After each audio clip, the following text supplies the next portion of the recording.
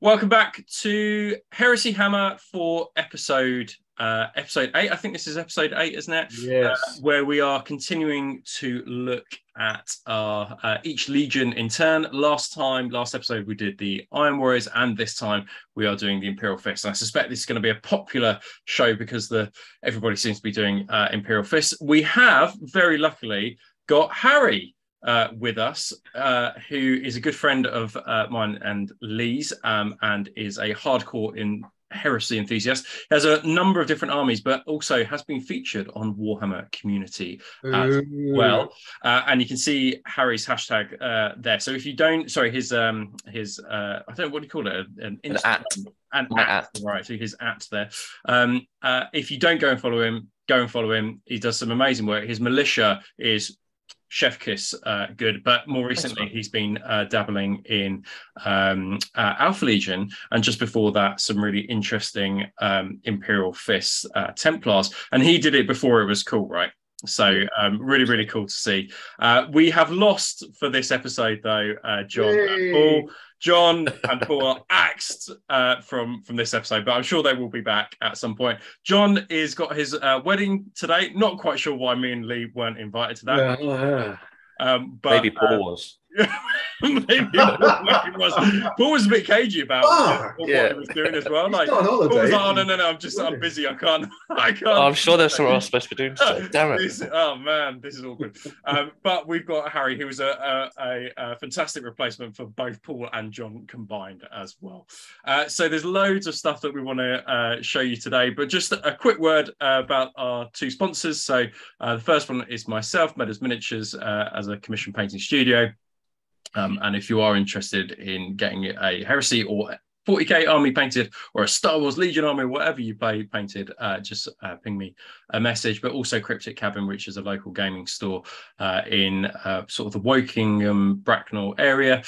So go and support those guys. They're a local gaming store, and they're doing some great stuff over there. They've just opened up a new store as well, actually, like heading towards Bracknell. And if you want to buy something from them, then you can use our affiliate link below.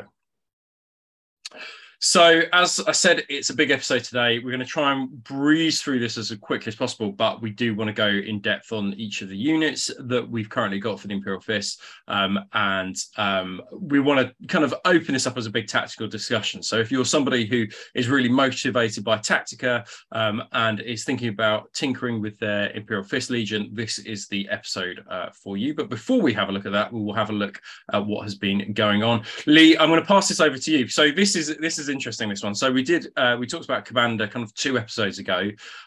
We kind of did it where we kind of spoke about it with the information that we had at the time, but some people in the comments kind of pointed out a number of things. We looked at one of the issues last week, but do you want to talk about the issue that has been pointed out? So we were talking about Commander, guessing what the demon rules were, but obviously having not bothered looking at the main rule book. And it wasn't people in the comments; it was actually fucking Harry here. Oh, right. Yeah. I was going to say I saw this comment. I was like, oh, it was Harry who was like, "Oi, dickheads! Are in the rule book. Like, open your eyes." So essentially, I mean, this is the last time I ever want to talk about Commander because I feel like we're talking about him every fucking. And you'll never see him. You'll never see him. But essentially, I didn't even realise, but the demon rules are up in the main rule book, and they have changed from the last edition, haven't they? I think they're slightly different around there. Well, from what I recall, the toughness is slightly different. Like, so I seem to remember like it was -2 toughness on game turn 6 or game turn 5, but now it's game turn 7 is -2. So I think that like they're just strong. The fact that they start with kind of like +1 toughness, is it? Like, or whatever. It's just strength and toughness +1 games turns 1 and 2, which it's all been bumped back. Kind of meh, because how many turn 1 charges are you going to be getting off? But not many, but just be careful. I think if you play demons or are about to play demons, and you are playing a sort of Astartes, just you don't want to be too aggressive on those first 2 turns, especially if they have the warp portal still, where they got to re-roll their invulnerable saves. And that was always a mistake. Infiltrating armies that try to get quite close to them, they were always like absolutely slaughtered, because you don't want to push them too close to the warp portals. But we'll see when the Demon book drops. It'll be in the next couple of months, I would have thought. Maybe. I'm hoping it will be this month, but who fucking knows? I really want them to release the Demon PDF now. And what have we got? The militia, isn't it? We've got the militia PDF still. Oh, that's a militia. We've got 2 months to the end of that roadmap, and we've got 2 PDFs to come out. So it's going to be Demon to militia. They said on the roadmap that one was coming out in August, but we never got a PDF. No, we had a White Dwarf with a Heresy Battle Report in it, with the Sons of Horus, and that had Demon allies in it. Points, that had the interesting points of the brutes and things. I think we assumed that cool, we'll get the rules, but they didn't drop. So interesting. Okay, well, we shall wait and see, and I have no doubt we will look at demons again. I did find in the previous edition that when I went to Greetings of the Warp, say there were about 40 players, there was always about 4 or 5 demon players there, which I thought was interesting. So sort of they always felt disproportionately popular. But I wonder if it's because lots of people had 40k demon forces and then exported them over to 30k. So it'll be interesting to see what happens next with it. I really want to add them to my word bearers. So I'm So they've got some great models for them as well. Hopefully the rules won't be shit. But so if you want to see the demon rules, they are up in the subtype rules of the main book. Awesome. So Lee, do you want to talk about this one as well? Because I seem to remember talking about defense lines last time. So we were talking about Aegis defense lines, and we were questioning whether you could destroy a defense line. Do you remember? Yeah, I remember that, and none of us really knew the answers. So I had a quick look at the rules, and it talks about fortifications, and it says you can destroy fortifications. Right. And this is a type of fortification, but this is a fortification barricade. I think you've got fortification building off the top of my head and fortification barricade. Right. And then I found this rule. So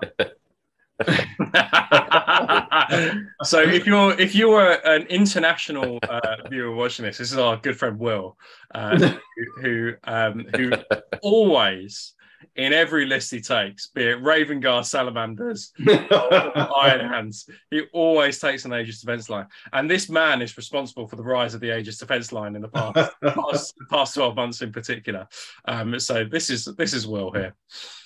Sorry, I've never had any official training on Photoshop. I mean, it doesn't look like it. It's impressive, yeah. Now we know what you're doing there. Some of my best work, I think. But essentially, the rule states that Aegis defense lines cannot be destroyed, which is a shame. Sounds like bullshit to me. To be honest. Just pick it up. Strength 8 plus on Aegis defense line, that'd be amazing. I find it weird that you can blow up a bunker, but you can't blow up a little wall. Yeah. So it's a bit of a shame, because it would have at least, added some jeopardy into taking Aegis defense line, right? Because at the moment, you've got to get up close and personal to get past it. They're not quite as good as they were, because they give a 5 up now, I think. Yeah. But they're still really, really good. I just find it a bit weird that you can blow up a fucking whole bunker, but you can't blow up a wall. But that's so they weren't really rules corrections, but they were just kind of updates from stuff we were talking about. Cool. All right, nice one, Lee. Thank you very much. Let's crack on with it. So we're going to have a look at some Heresy Hammer. As always, it is nearly impossible to pick just sort of 6 or 8 that we do on every single show, because there's some absolutely amazing stuff going on. We must be close to about 2,000 kind of pictures on that hashtag Heresy Hammer, which is absolutely fantastic. So keep making sure you use it, just to mix up the algorithm a little bit as well. If you haven't used it for a while, make sure you use Heresy Hammer, because we love to see what you do. So first up, we've got an absolutely gorgeous conversion for an Emperor's Children, Praetor, I'm assuming, or Centurion from Flinty 3 or Flinty III. It kind of I don't think I could name all the parts of it, but I think it's got Garrow's kind of torso, Eidolon's shoulder pauldrons, maybe. It's got legs off of the Terminators, the lower legs, the upper legs is still the Garrow model, I believe. Right. Okay. And he's cut off the lower legs and replaced them. Whoa! It looks amazing. Like I would say this is as good as the one that Forge World has created, and not only that, it's a really brilliant kind of Imperial kind of like purple, so it's got kind of like bluey tones to it, I think, but the non-metallic metal on the banner in particular is just so good. Like I saw this and immediately started following this guy, and he's done some amazing other units as well. So if you don't follow Flinty, follow him. Harry, you're a Alpha Legion enthusiast at the moment. Do you want to talk us about Abelard Lindsay? Do you want to talk us through these? What do you think of these bad boys? Yeah, well, I think one of the big things that people are realizing in Alpha Legion is how easy it is to make an effective scheme. Yeah. And I think what you've got here is a really good example of just a super effective, and I'm sure there's no malice to this, but probably quite a simple scheme to push out. Yeah. It's just that really nice metallics hit with some nice weathering.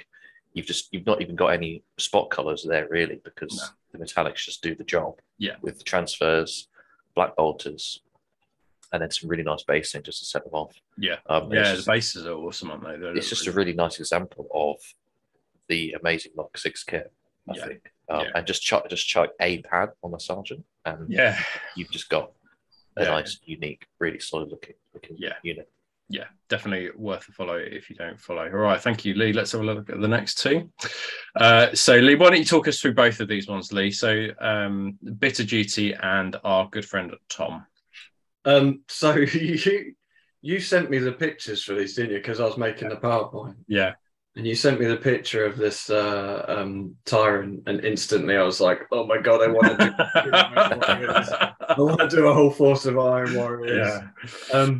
I think this one again, a bit like the Alpha Legion, it just goes to show, like and I mean, no offense in it, but it's just a real simple scheme, isn't it? I mean, he hasn't even picked out any of the kind of bits of the armor. It's literally pretty much silver, black, and yellow, but it just fucking works, doesn't it? Especially for Iron Warriors, that they just look so good, even with a real basic scheme. It fits the fluff, doesn't it? So I mean, I love this, like, and I can really see me at some point doing an Iron Warriors like allied detachment, because they just look so fucking good. Yeah, of course. So yeah, really good job. Like I say, like just simple but effective, which is fucking ideal, really, isn't it? Yeah, I love it. It's perfect. And Tom Sargent, I think I have more pictures of this tank on my phone than I have pictures of my children. You've got more now. He started painting the tracks. Fucking hell. Yeah. I mean, it's a strange scheme for Space Wolves, isn't it? But I like it. So context to that, which is that Tom, about a month ago, started some Space Wars. I really went balls deep into it. Sacked it off the moment he started dabbling around with iron hands and started playing with Harry at the doubles. And now he's gone full tilt into iron hands. But I to be fair, I think this is probably some of the best work he's done. I agree. I don't think he's finished the tracks in this picture, has he? I think this is still a bit of a whip. We've got some photos of the tracks on our phones. I'm sure we have, but yeah, fucking top job. Like, I mean, gorgeous, it just looks awesome. Like, I think for me, one of the things that stands out, I said this to Tom the other day, so I only repeat myself to you guys, but it's really cool to see different schemes. I haven't seen, like, I've played around with some color shift ones, and Stu Mack has done a lot of color shift work if you have a look at Will's army, but I haven't seen this kind of iteration of anything to do with color shift work, and it's just a bit different, bit interesting for the Iron Hands. I think Iron Hands, despite being kind of black in the fluff, there's loads of variations you can do on them, and it's cool to see a different variation on them, I think. And shout out to this Kratos as being the second best painted Kratos of the doubles troubles bit. Absolutely. Was it the second only, or was there a third Kratos in there as well into the mix? I'm not sure. Okay. No, that's he did a great job. It's one of it. Some gorgeous, of it's fantastic work. Right, let's have a look at the next two. So so we thought we'd choose some Imperial Fists as it's an Imperial Fist show today.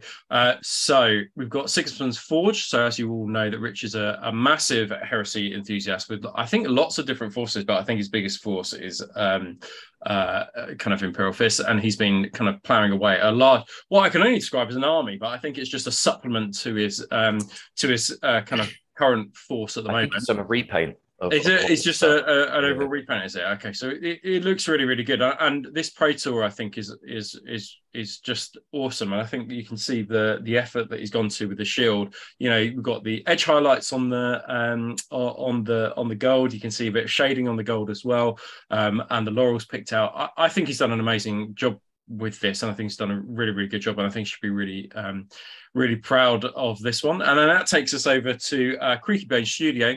So I'm assuming, because it's a studio, it's a commission painting studio, but it might not be. But this guy's created some absolutely fantastic, really battered, weathered Imperial Fists. I think he did a Kratos as well. And to be fair, even though the one at the back is the old plastic dread, he's not made it look half bad, actually. I was literally going to say, if you can make the old plastic dread look good, you're doing something right, aren't you? Gingerbread dread. Yeah, that's it, isn't it? Yeah.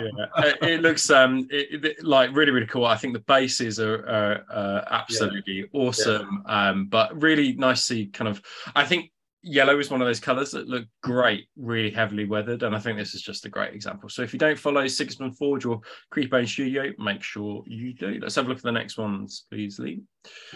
Right, Harry, have you seen these ones? Oof, I have. Yeah. Yes. So do you want to talk about this one? I mean, I can try. Yeah. Yeah, absolutely gorgeous. I know this is a work in progress shot that he's put up, with a lot of other Dark Angels bits and pieces, but this is definitely the centerpiece, isn't it? Do you know much about the guy who painted this, Harry? No, I've only recently looked at him on Instagram. I think it was after he won. Did you see the Golden Demon, the Russ and okay. Yeah. That's the same guy who painted this. That probably explains why it's quite decent painting. It's pretty good. It's so Dark Angels, but it's also so different. I think it's a red that you'd normally see on Blood Angels or something. Normally you see a very, very, very dark, highlighted from black red on these Dark Angels, but that just looks absolutely fantastic. And it's quite a lot of red, and then you've got like the spot colours around the Havoc launcher and bits and pieces. It's just fantastic, and all the dust effects underneath the assault ramp. That looks great actually. And then just on that picture on the right, all that micro detailing gives you that sense that it's just been ploughing through like rad storms. And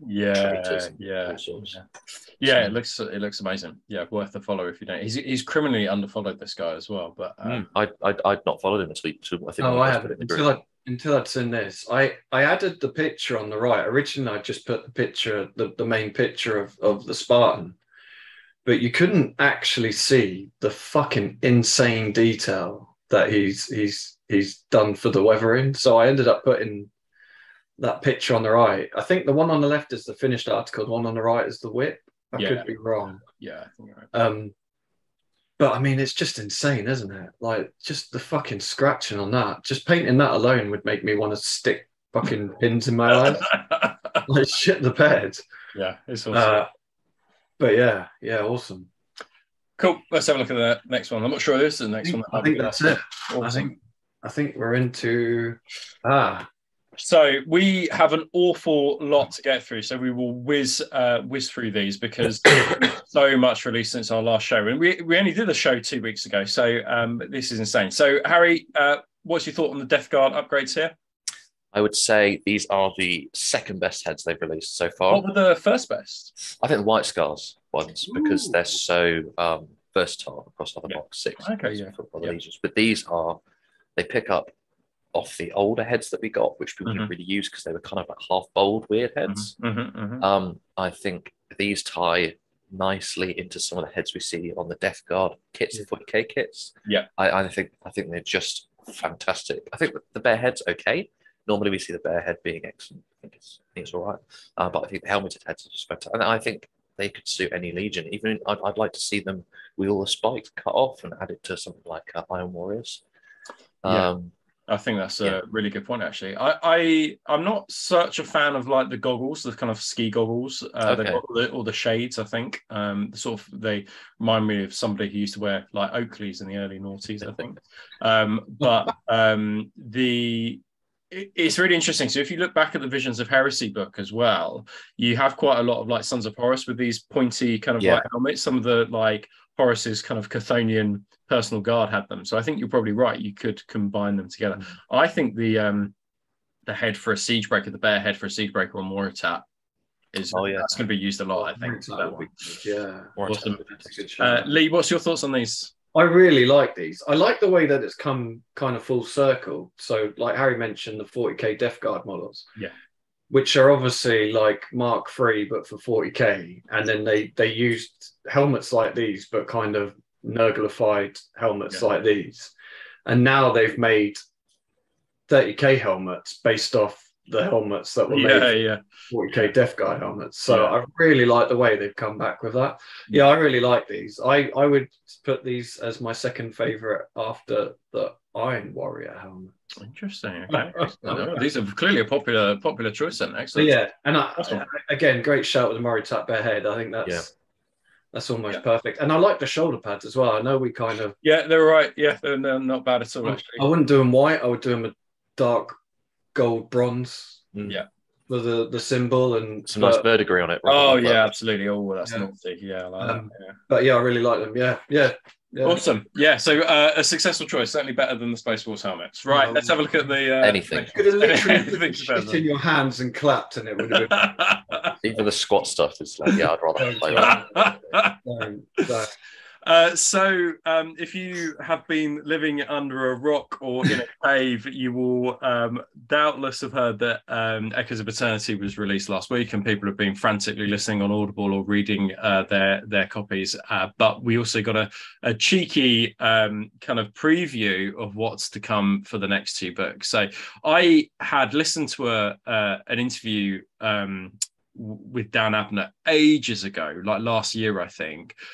Where it was a literary interview, completely unrelated to Warhammer, but in that he said that the book he's currently working on was so big that it was going to need to be split into two, and lo and behold, it's this book. So I don't think it ever intended to be the last volume. The Siege of Terror intended to be 2 volumes. But it's turned into 2 volumes, which is great because it's just more content for us to read, and stretches out the Siege of Terror by somebody who wrote, I think, the best, universally acknowledged as one of the best books within the series. And it feels only right that Dan finishes it, considering he started with Horus Rising. I'm just going to make a quick prediction. So if you've got any predictions about this one, then please write them in. But I suspect this first volume, we will actually see Horus and the Emperor slug it out in this. I think that in that first volume, or at least in that first volume, we will see the end will be that they will transport onto the Vengeful Spirit. Yeah. And then volume 2 will start with the battle between the two of them. I think that would probably be a good place to kind of leave it. But I think that there's a lot to cover now because of the way that Echoes of Eternity was done, and because of the way that it looked at kind of a very, very small number of characters. I think that Dan has a lot of loose ends to kind of tie up over the entirety of the series, as well as the Siege of Terror ones. Harry, you're halfway through Echoes of Eternity at the moment? I am, yes. I struggle to find how there's going to be 2 more books, because Terror seems to be completely and utterly fucked. Right? Like, the Solar War book, it was like, they're on Terror, and then it's just 8 books or whatever of Terror just being destroyed. So I'm intrigued to see, but like you said, I think there's going to be lots of little storylines, lots of tying up, and I kind of agree with you, because I was thinking this the other day that it would be strange to start with what's probably the most momentous point in the heresy, which is Horus versus the Emperor. So it would maybe come towards the end of volume 1. Yeah. and then Volume 2 will just be sweeping up. Yeah. Blood Angels getting angry and things, and all yeah, that. Yeah. That's a good point. So yes, I'm excited to finish Echoes of Eternity, see where that lifts off from. Yeah, but I think this is just going to be, absolutely fantastic. And I think it'll be interesting to see whether they continue with a scouring series after this. I think. Or if they go back and visit other things, it's interesting. It's clearly a cash cow, though. People absolutely love it. So I think that they'd be silly not to. But whether the authors themselves have the energy to continue, because there's I think with the Siege of Terror, probably mentally there's some sort of finality, and whether they've got just the stamina to continue with a series that looks like that or not, or whether they get new authors in to have a look at looking at doing the scouring, I think probably would be a good shout. We've seen there's got to be an element of burnout, hasn't there? I've been going back and reading some of the first books, and they're so much better than the Siege of Terror books. I just think they just are. When you've been writing the same stuff for 15 years or something stupid. Yeah, that's going to have an impact on how much motivation you have, isn't it? Surely. I think so. I think so too. Yeah, I think that there are some really, really standout books within the Heresy series, and some standout books within the Siege of Terror series. But it feels that sort of these guys are writing to kind of just get to, well, not just to get to the end. They want to get it right, but it feels like there's a full stop at the end of this one. But it'll be interesting to see perhaps a new team do the scouring. I think that maybe some authors or younger authors. I'd like to see stuff about the unification as well. Oh man, yeah, that would be awesome. Yeah, I'd absolutely love that. Yeah. Well, I was reading the Sigismund book, and the start of the Sigismund book, it's talking about it's just post unification, and it's talking about all the barbaric tribes and things around Terra. Yeah. This is such a cool bit of history that would just be fantastic. Introducing Thunder Warriors as actual characters. Yeah, that would be wicked. Because in the Valdor book, the short Valdor story, they have an awesome badass a Thunder Warrior Primarch, basically, who's really a character, I think. So awesome. Right, let's have a look at the next lot, because we've got a fair amount of stuff to get through. So this was a completely, for me, unexpected release. We had a bit of a chat at the start of the show, or before we came on, which I think Lee said, or maybe Harry, it feels quite necromundery, but it's essentially an assassin as part of kind of a mechanicum assassin, I guess, is the best way to kind of describe it, really. But it's somebody who I guess deals with kind of taking down infrastructure rather than kind of individual kind of But these are the hackers, aren't they? These are they hack into the noosphere or whatever the fuck it is, and can get your data. They have one in Nemesis, is it? Yes, that's right. Yeah. He's like the nerd, basically. He's the boring one that doesn't kill. In all heist movies, there's always a hacker, right? And there's the guy in his beanie and his laptop in the back of the minute. This is the equivalent. But I think that it is really remarkable how necromunda it feels. It's interesting that Anuj posted on after this was released on Forgeworld, he was he just broke finally or something. So this suggests that this has been around or in the works for quite some time, but is only now being or he had no idea and he just likes to make people think that he's I'm sure that is not the case. And then we got some reference cards as well. I have no interest in reference cards, but the lads tell me this has got stuff like psychic powers and things like that. So gaming for your convenience. This is the sort of thing that I would actually get, because I'm fucking terrible at remembering anything. So if I can just have it on a card in front of me. Yeah, and psychic powers are great for cards. Yeah, I think it's got the reaction. Put it out. I thought it was going to be a reprint of when they released Age of Darkness books for the pre-orders from Games Workshop. You got a little pack of reaction cards, right? And I think nobody gave a shit about them. Yeah. So I think it's probably those cards reprinted, and they've added, like you said, there's warlord traits and psychic powers and things in these. Oh, that would be quite. I'm sure that would be quite. The only time reference cards become pointless is when you get a FAQ and then it just changes.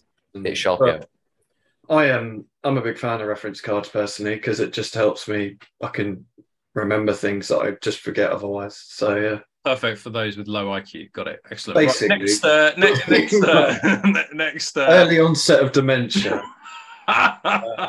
These are for you. Excellent. And then the big one, the biggie that I think was at the start of this week, perhaps, was the Liber Imperium. So if you have been waiting for your Talons of the Emperor, your Solar Auxilia, or your, what was the third one? I'm sure there's a third one. There's of Silence. And the Assassins will be and the Assassin phase as well. Then this is the one for you. Now, the Assassins weren't officially part of the version 1 rule set, I don't think. No, we were used to them being in Mournival and things, and a lot of people saying, "Oh, just bring Assassins and chucking the." Right. But they weren't official. I'm assuming as well you can't bring an army of Assassins. I assume that they'll fill some sort of like allied detachment in and of themselves, or they'll be kind of fill your HQ. It's going to be Agents of the Imperium, isn't it? So it'll be a non-compulsory HQ or Elite's choice or something. I was surprised that we didn't see Loken and Garrow in this. Not Loken, sorry. Tylus Rubio. Yeah, I know. Yeah. Interesting, that one. So it'd be interesting what this looks like. And I think if we think that Contemptor Dreadnoughts are currently bad, just wait until we see some Custodes Contemptor Dreadnoughts. Because they're going to be, they won't be in Talons, but they'll be fucking mental. And I have absolutely no doubt. I tell them on, I think, you're going to be limited, on how many you can. You still have your Custodes? Yeah, I do, Still have lint in his eye. Look at the Yes, I do. I think I don't know about other scenes across the world, but in the UK scene, every Talons player was always matched up with every Demons player because they were the only ones who could take them on. So they take the hit, right? Let's have a look at some of the rules. So I'll do the Custodes one as a Custodes fanboy. So we got a little glimpse of what is to come with each of the forces. So the Talons or the Custodes, it doesn't say specifically here which one it is. There are things called Nemesis units, which are kind of like high priority targets for the Legio Custodes, and you get some additional rules if you take the Custodes. So a Nemesis unit is defined as any enemy unit that fulfills at least one of the following conditions. The unit includes one or more models with at least one of the following unit types: Primarchs, Dreadnoughts, Monstrous, Reinforced, Bombard, Demon, Corrupted, Super Heavies, Unique, or Knight. The majority of models in the unit have a value of 5 or more in any of the following characteristics: weapon skill, ballistic skill, wounds, or initiative. And the unit includes any enemy warlord. Now, what that gives you is, if you're playing Custodes, it's like +1 attack, +1 +1 movement when charging them as well. So you get a range of buffs if you're going against some of these units. So they don't really care about the lesser units. They're sort of pathetic grunts they're not interested in. So you really need to think, if you're going against Custodes, how you're going to protect some of your kind of key priority units and your elites units as well, by the looks of things, because they will get some additional buffs. The other one is that it hits no worse than on a 4-up. So if you're going against the Primarch, your Custodes will just hit them on a 4-up, right? Well, there was something I wanted to say on that. Go for it. This is what came out. Because there it says the unit, so your Nemesis units are a unit with at least one of the following unit types, unit subtypes, Primarchs. And then later on they said, can't hit on anything worse than a 4+ unless you're fighting a Primarch. And everyone said, you don't read your own rules. But what I think that's going to be is that if you're fighting a unit with Primarch in it, your Custodes will hit the unit on a 4+. Okay. Let's say you're fighting. But if you're fighting in a challenge, then it will be. But then if you're fighting in a challenge against the Primarch, then you'll be back to hitting on the 5+. I think that's what that means, but a lot of people seem to have. That feels only right. It'll be really interesting to see, because I think that the community on the whole felt that the first iteration of Custodes was really difficult to deal with. The second iterations was difficult to deal with, but wasn't as bad. But I put that down to the +1 strength, +1 toughness.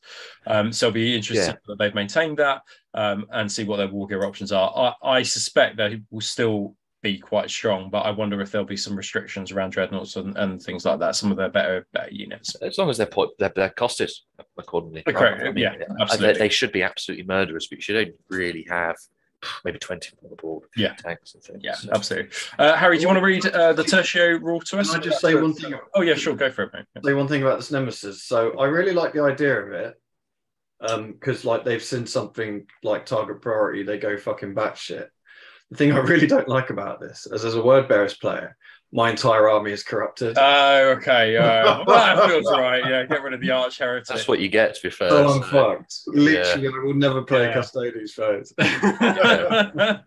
That's really tough, actually. Yeah, that's really going to struggle.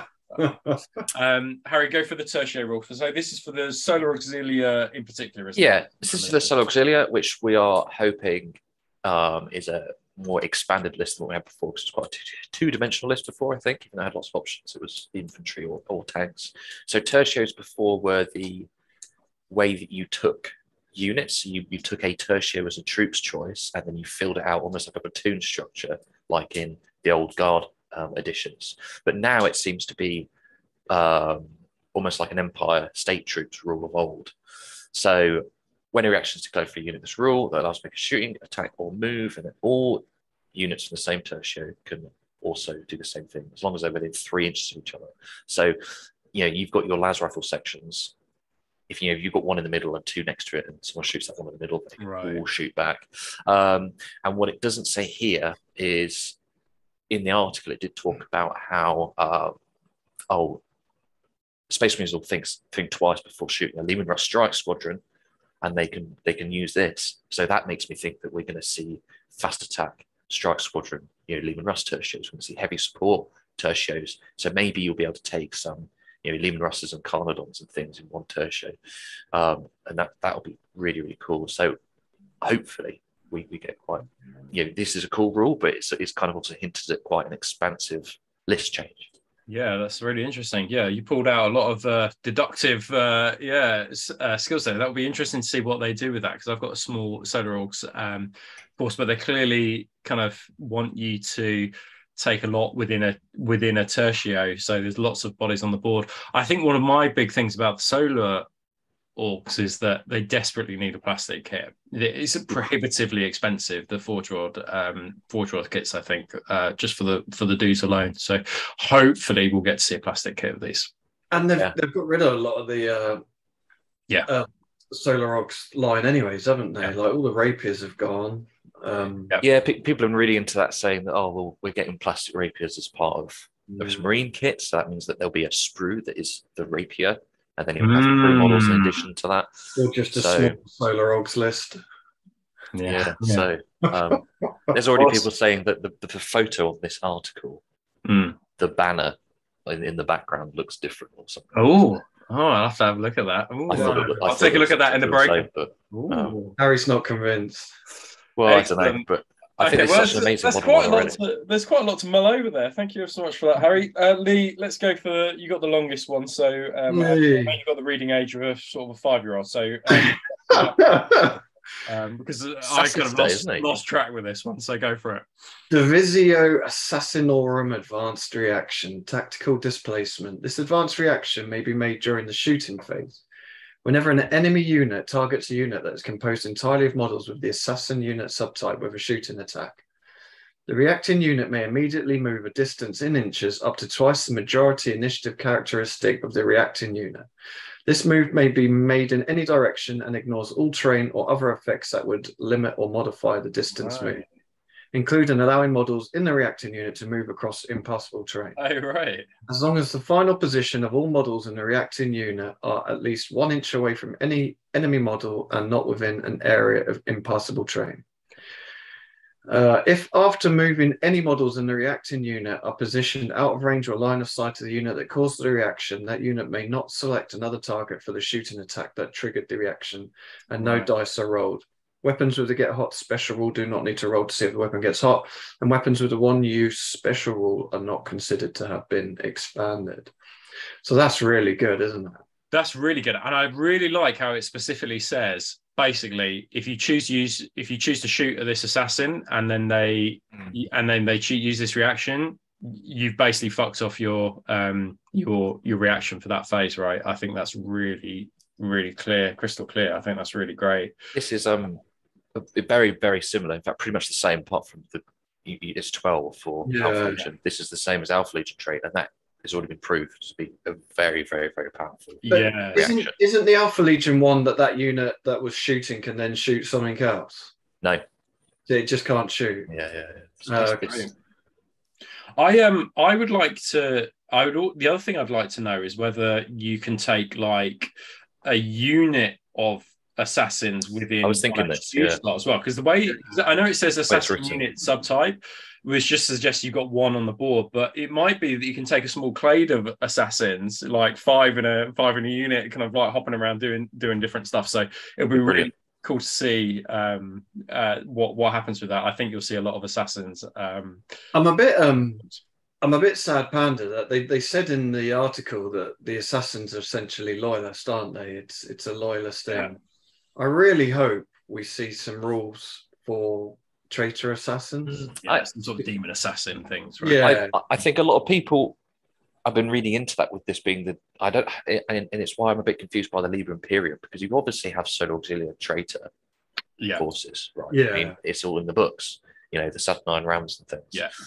And they will be traitor aligned assassins. And what I say is, we've got the Loyalist Astartes book, and that's got traitor, warlord traits and things in it. So, yes, I guess this is a loyalist book, but I'm hoping to see that we'll see some kind of traits and warlord traits and things that will swing some of these forces. Yeah. I think I put a thing up on our little chat group just taking the piss, but it is that I feel like they've done it a bit weird, because it literally says the forces of the Emperor on the book. And then the article is very much like loyalist forces.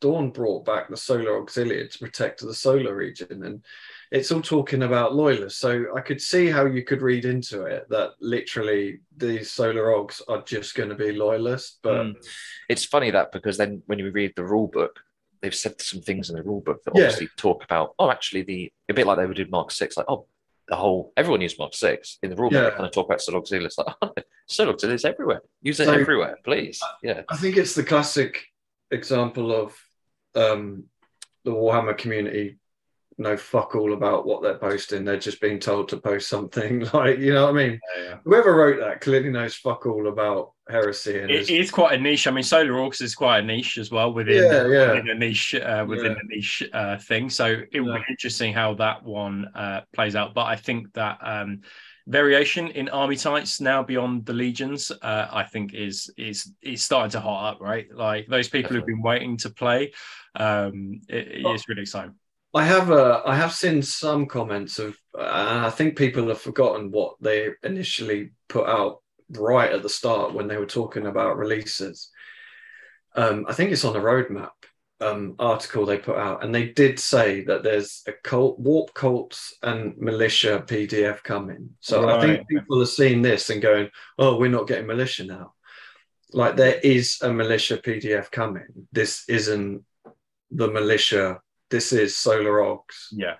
I think the only thing I would take from that is that I reckon that this solar list is going to be a lot more expansive and include more variation, and the militia list will maybe be a little bit shrunk down. So what we'll see is we'll see more people with unconventional solar armies playing them as solar auxiliary. I see. Okay, interesting. Yeah, okay, so, that's quite interesting actually, because in my head the solar auxiliary was always something very, very specific, which was a well-trained elite part of the Imperial Army, whereas the militia kind of fell under the Imperial Army as well as kind of PDF forces as well.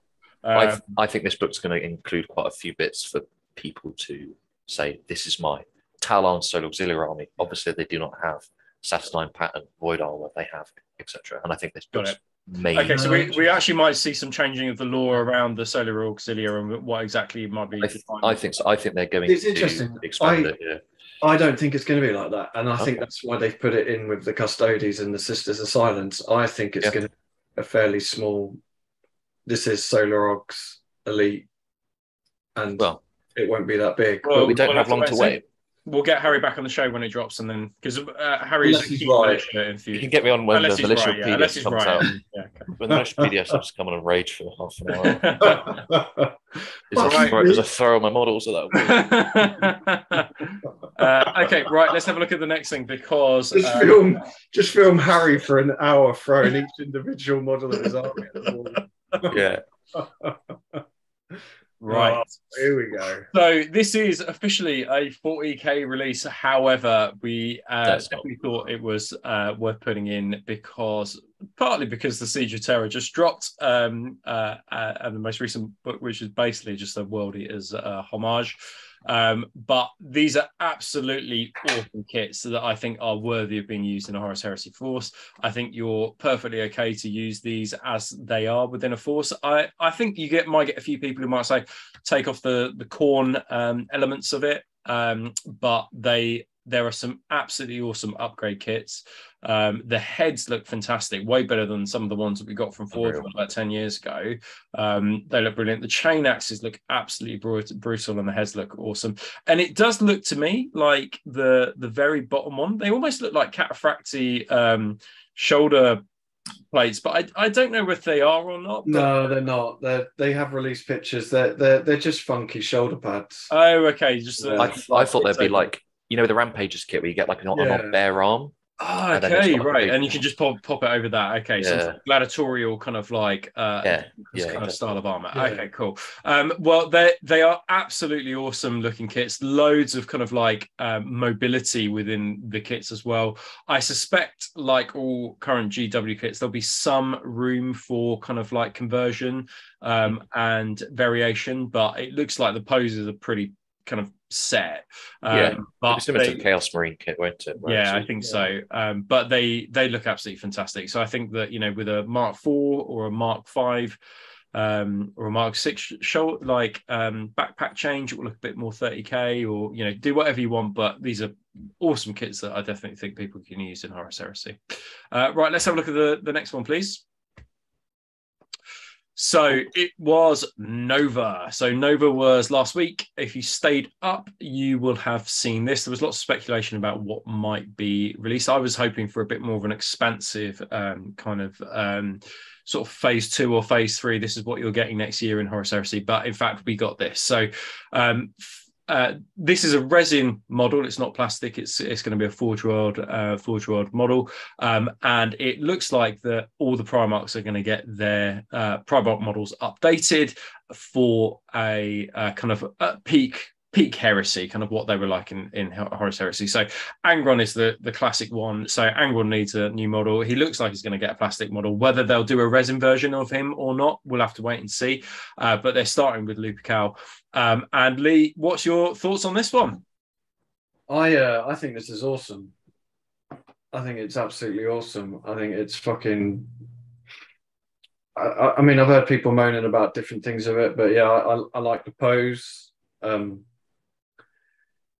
We were talking about, before we start recording, didn't we, about the base, and it would be nice if they won't do it, but it'd be nice if they sold it as an option without the base, because I think you'd probably save yourself £100 just not having that fucking base on it. I think it looks bigger. Like, I think this Lupercal looks bigger than the previous model, and I don't know if it's an 80mm base or a 60mm. If it's 80mm, he's gonna be fucking huge. This guy. But yeah, I mean, there's not much else to say, really. I think it's fucking awesome. I really like the model. I'm not bothered that he's got a tube going up his nose. It's with the artwork, right? Tube's great. Yeah. Would I have preferred it to have been plastic? I guess, yeah, because then I would have brought one. Like, I won't buy this because I will never use it, and it's probably going to be like £200. So it's a shame, but I mean, I'm not that bothered, but I'm not going to buy it. But I mean, yeah, it's a fucking awesome model, isn't it? I mean, yeah, I really like it. Swinging a hit with it. Harry, what's your thoughts on this guy? I think, yeah, just absolutely mega. Just the details on how it's translated so nicely from the original Horus sculpt. Yeah, it's just pretty much the same, but with all these extra little details. You know, all the little trims become a little bit more pointy and chaosy. There's some heads there. He's got his tube up his nose. I think the base isn't as big a problem as I think. There's something to be said about the painting of that base, because it's that bone and the green. I think it's really detracting. Yeah, but I think if you painted that base just like with powders, you know how it's described in the Siege of Terror, where everything's just grey and just dusty. Yeah. I think it would look really quite cool and menacing, and you could even do some, you know, smouldering OSL down there and things. Yeah, and I think we'll see that base and people go, oh, actually, this base is fucking awesome. Yeah, I think I think that we're not used to seeing something quite this chaotic in terms of basing from Forge World. Usually it's a dead marine or two, and then because in some ways it's quite detracting from the overall model, I think. But as you say, I think it's probably the paint job.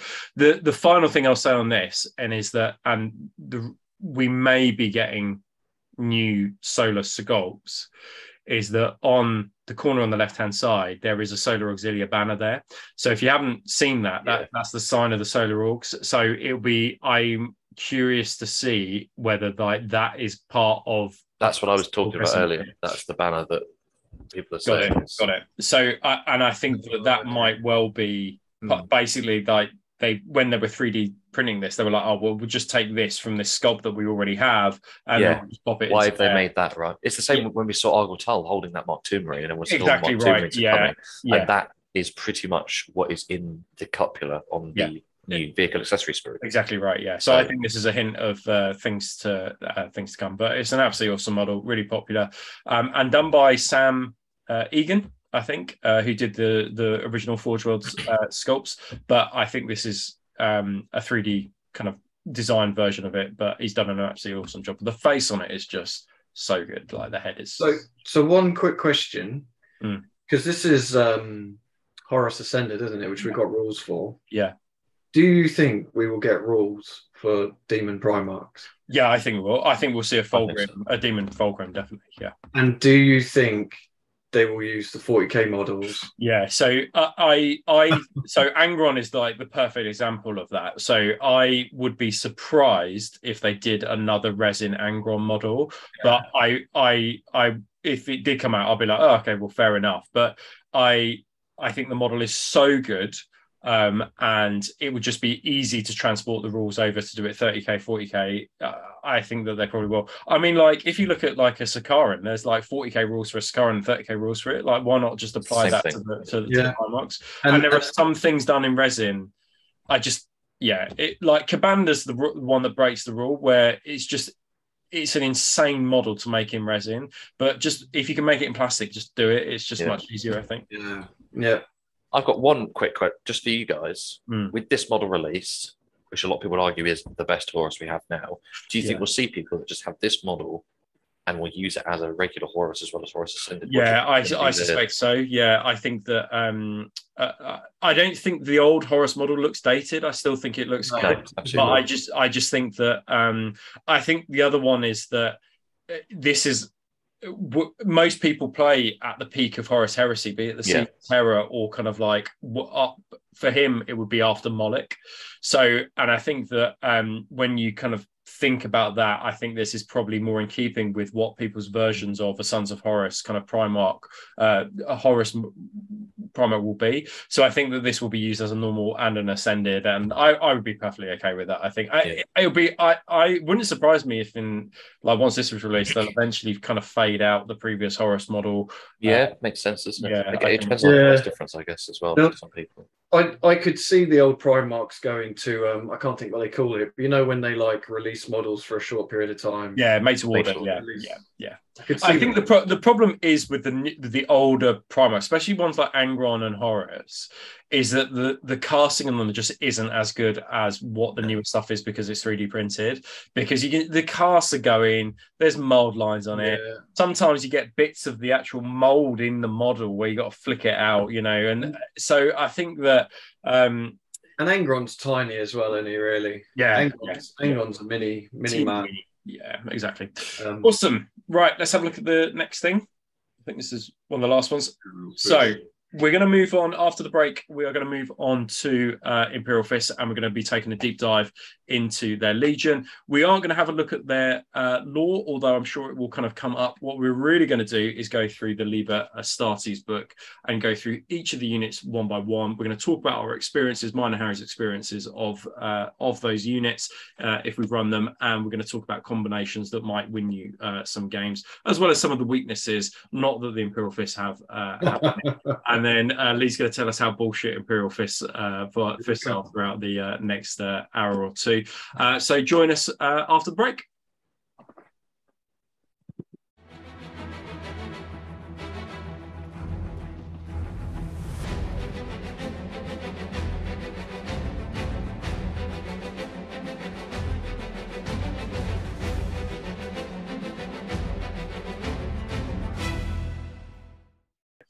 Right, welcome back. So we are going to take a deep dive into the Imperial Fists rules. I think that, so one of the big things I'd say about the Imperial Fists is that because Games Workshop have used them as the poster boys on their box art, I think that as a result of that, they seem a really, really popular Legion at the moment. But I think that their popularity is also linked to how fleshed out they feel. They've got a number of different units. They've got quite a few special characters, more so than the Ultramarines certainly have. And as a result of that, they feel like quite a flavorful Legion, and I think personally they've got some of the one of the best Legion rules in the game. We will take a look at that in a moment. Harry, what's your initial kind of impressions just before we get started on Imperial Fist? What's your kind of thoughts on them at the moment and where they stand? There's too many of them, isn't there? Really, too many guarding. No, I think, like you say, they are the Ultramarines of 30k. I think, especially now. I think there were as well. I think it's an attractive paint scheme. They're in every single fucking book. They've always had really solid rules. And like you say, now they feel like one of the most complete legions. Even when you say that the Sons of Horus are the other poster boy legion, that Sons of Horus still feel a bit gappy, and there's maybe some things that people are struggling with list-wise. Imperial Fists feel like it's all there. It's all on the table. They've got the characters. They've got solid rights of war. So it's a really, really good place for people to start.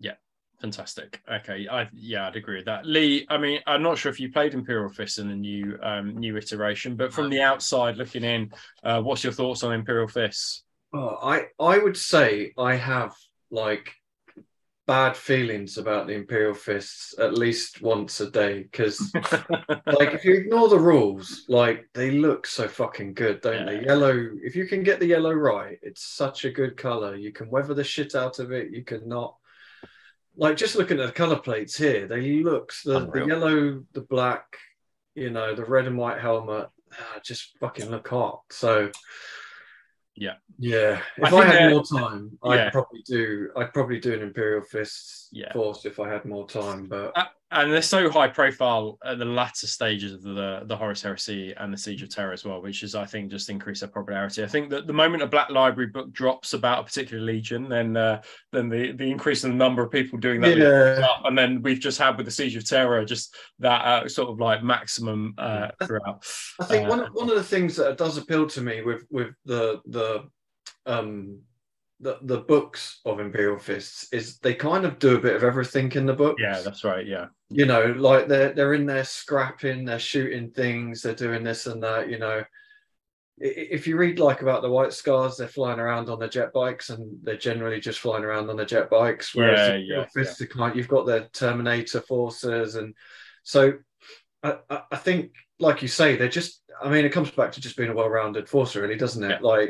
They're a jack of all trades. You could do any force, and it would fit in the fluff. You could do like a close combat orientated force, like I mean, exactly like Harry's done, and it fits in with the fluff. So there's lots of different ways to run the Legion. And none of them are, you know, fucking wrong.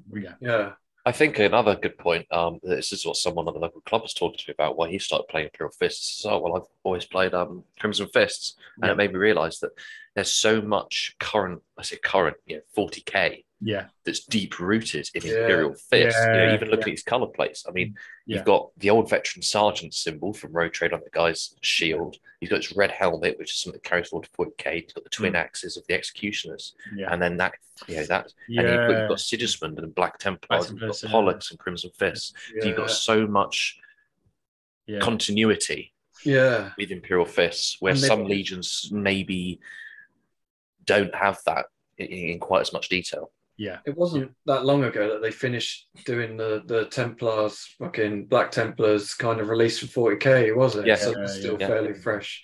And there's some fucking awesome models and bits. Awesome. Right. Well, let's take a look at the most important thing, which is the Legion Astartes rule. So this is, I think, useful because it isn't triggered in certain situations, like say, like a Sons of Horus rule is. You just have this as a flat out rule, similar to like we were talking about with the Iron Warriors. It's just a flat rule, and as a result of that, I just think flat rules that you always get are just better.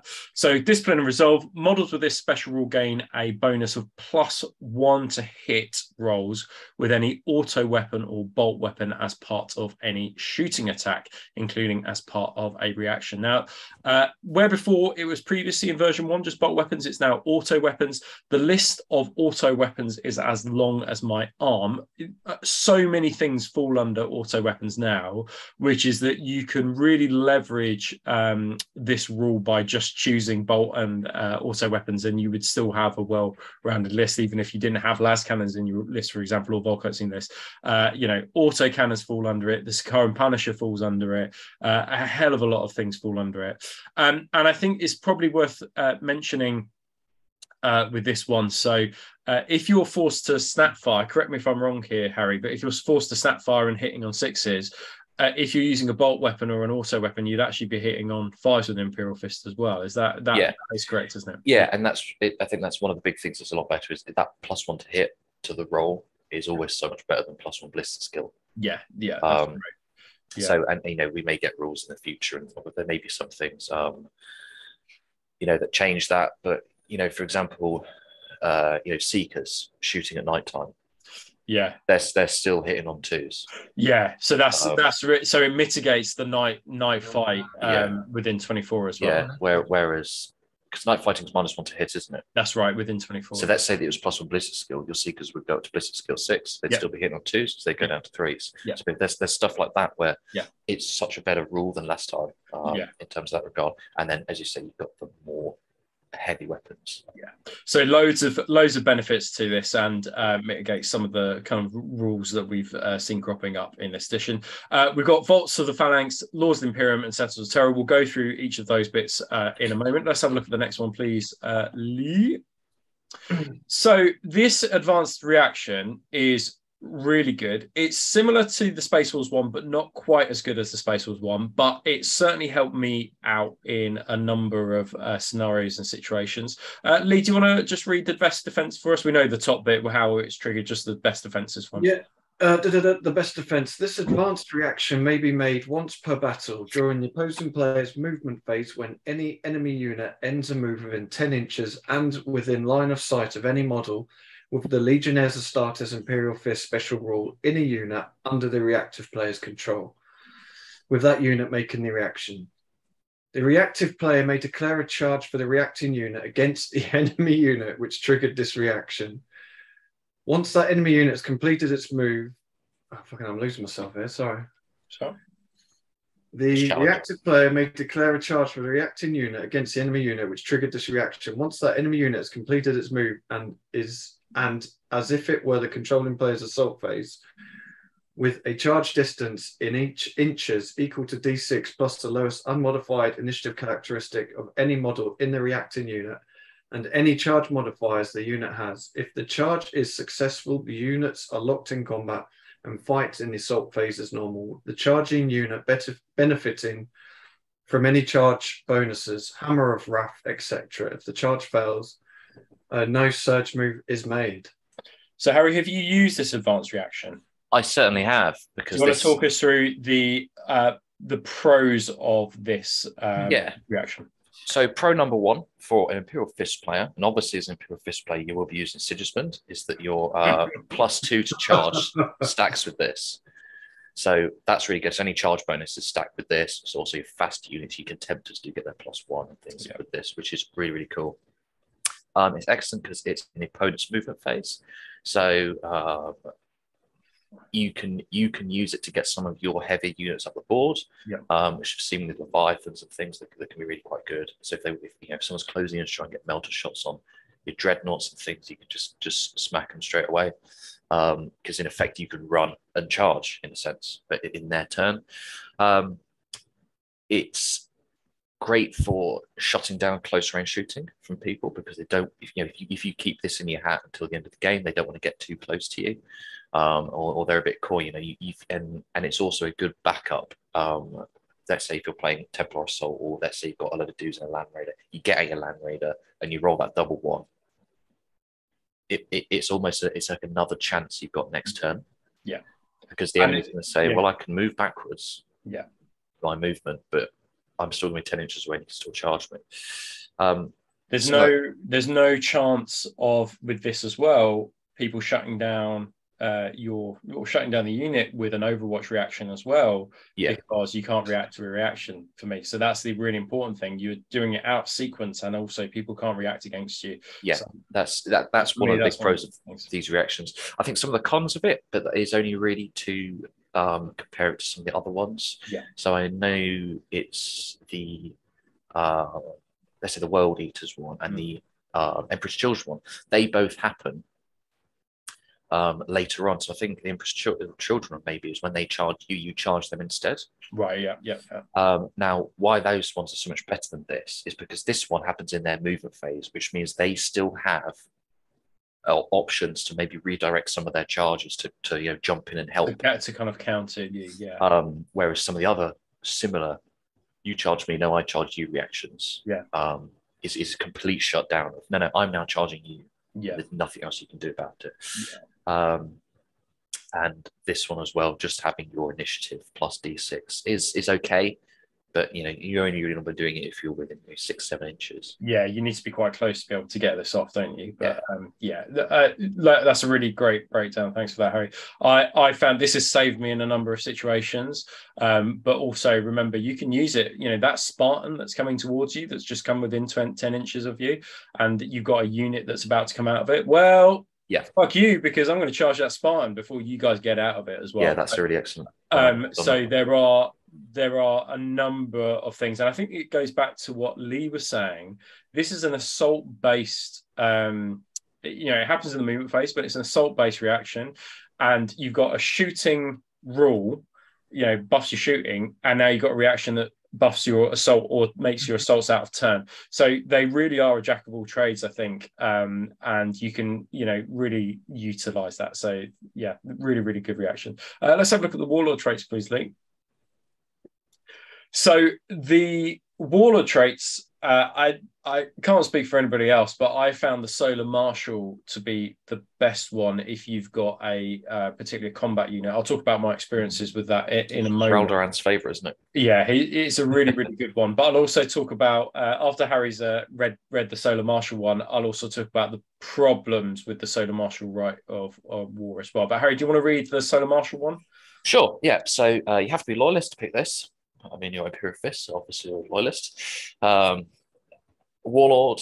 So Warlord with this trait, all models in any friendly unit that the Warlord joins gain +1 to their weapon skill characteristics when locked in combat with one or more enemy units that have the traitor allegiance. In addition, an army whose Warlord trait may have one reaction per turn in any one of the opposing player's phases, as long as the Warlord has not been removed as a casualty. This additional reaction may only be made by the Warlord's unit and does not allow for units to make more than one reaction per phase. Yeah, so where we've previously seen most Warlord traits giving you an additional reaction in a particular phase, and then you leveraging that. So we saw with the Iron Warriors last time that there was an additional reaction during the shooting phases an awful lot. This one gives you more tactical flexibility. Very powerful. Use an additional reaction in any of the one phases that you want to use.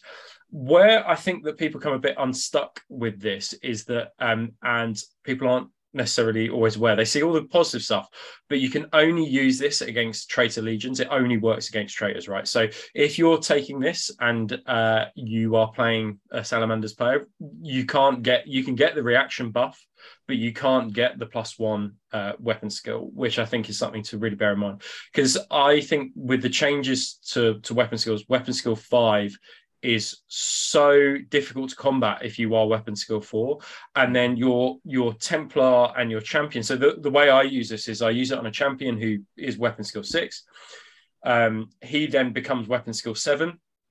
The Templar brethren then become weapon skill 6 as well. So it's really hard to combat this and to hit them when they are sort of at such high weapon skill. Lee, outsiders' thoughts on this one? What did you think? So it's interesting that you say you add them to someone that's already weapon skill 5, because my first thought of this was stick them in a despoiler squad. Right, yeah. Despoiler squad. You got a weapon skill 5 despoiler squad. That's not a bad, not a bad shout. Or give it to a herald, right? And then fucking huge. Yeah. Like weapon skill 4 hitting on 5s. That's huge. Massive. It makes such a massive impact. Yeah, I mean that's a really good, right. It's the most obvious one, but remember, it's for loyalists only, and you can't use it against traitors. Harry, your overall thoughts on this one? Is this the one that you would go to if you're not taking Sigismund? Yeah, so obviously I'll never take it. But no, yeah. So I think it's excellent. I think I'm more with you, Rob, that I would probably put this on something like a herald or whatever you're taking, or even a praetor or delegatus, and just put it on your beefcake squad. If you 10 at weapon skill 6 Haskars or something, would just be an immovable object, truly. But what you say about the traitor and loyalist thing is an interesting one, and I think it's maybe a bigger discussion I don't want to go too much into, but I think it's more apparent in this edition that there are some things that's traitor and loyalist. I played a Blood Angels play the other week, and he had round around and picked this, and he said, right. oh well, I'm a loyalist because I'm playing this. I've got Sigismund in my army. Sigismund is loyalist. Raudon in your army, Raudon is loyalist. In the end, we said it's fine. Yeah. And I think most people will say it's fine. It's fine. Whatever. Yeah. It's a warlord trait. Use it. But I think that you should expect to not be able to use it. Yeah, I think so. Because I in that situation, I would have been like, well, no, you can't fucking use it. Focus yourself. Awesome, right. So I will read Warden of Inwit. So when within 6 inches of an objective or within their own deployment zone, a warlord with this trait and all models in any friendly unit with that warlord joins automatically pass any morale checks or pinning checks. Oh, lordy. They are called upon to make. In addition, an army whose warlord has this trait may make an additional reaction during the opposing player's assault phase, or as long as the warlord has not been removed as casualty. So I think this is really interesting that that it's kind of like a shooting. It feels to me like a shooting kind of one, but it's also got an additional reaction in the assault phase, which I think is interesting. I think there's a lot of leverage here to keep this with something like a Castellan, which we'll have a look later, or an Armistos, or something like that. There's no point putting on a Herald, though, because the Herald just kind of unlocks this automatically. But it definitely feels like you should use it. Well, to me, use it on your Castellan or Armistos attached to a squad of las cannons or Volkites at the back. They're never going to fail their pinning or morale checks, so nothing to worry about there. And then you can just use your additional assault reaction as you want to with any close combat units you've got. So it's similar to it's not the same as Stoic Defender, which is a generic one from the rulebook. It's almost the opposite, which is weapons cause pinning. But I think this would be great if you don't want to close combat warlord. Harry, any thoughts on this? Yeah, pretty much the same bag as you. I would have said that we're seeing head weapon teams as one of the most powerful things currently. Yeah. Because they're so affordable, they can react, and in Imperial Fists, you've got some really good options for hit on twos.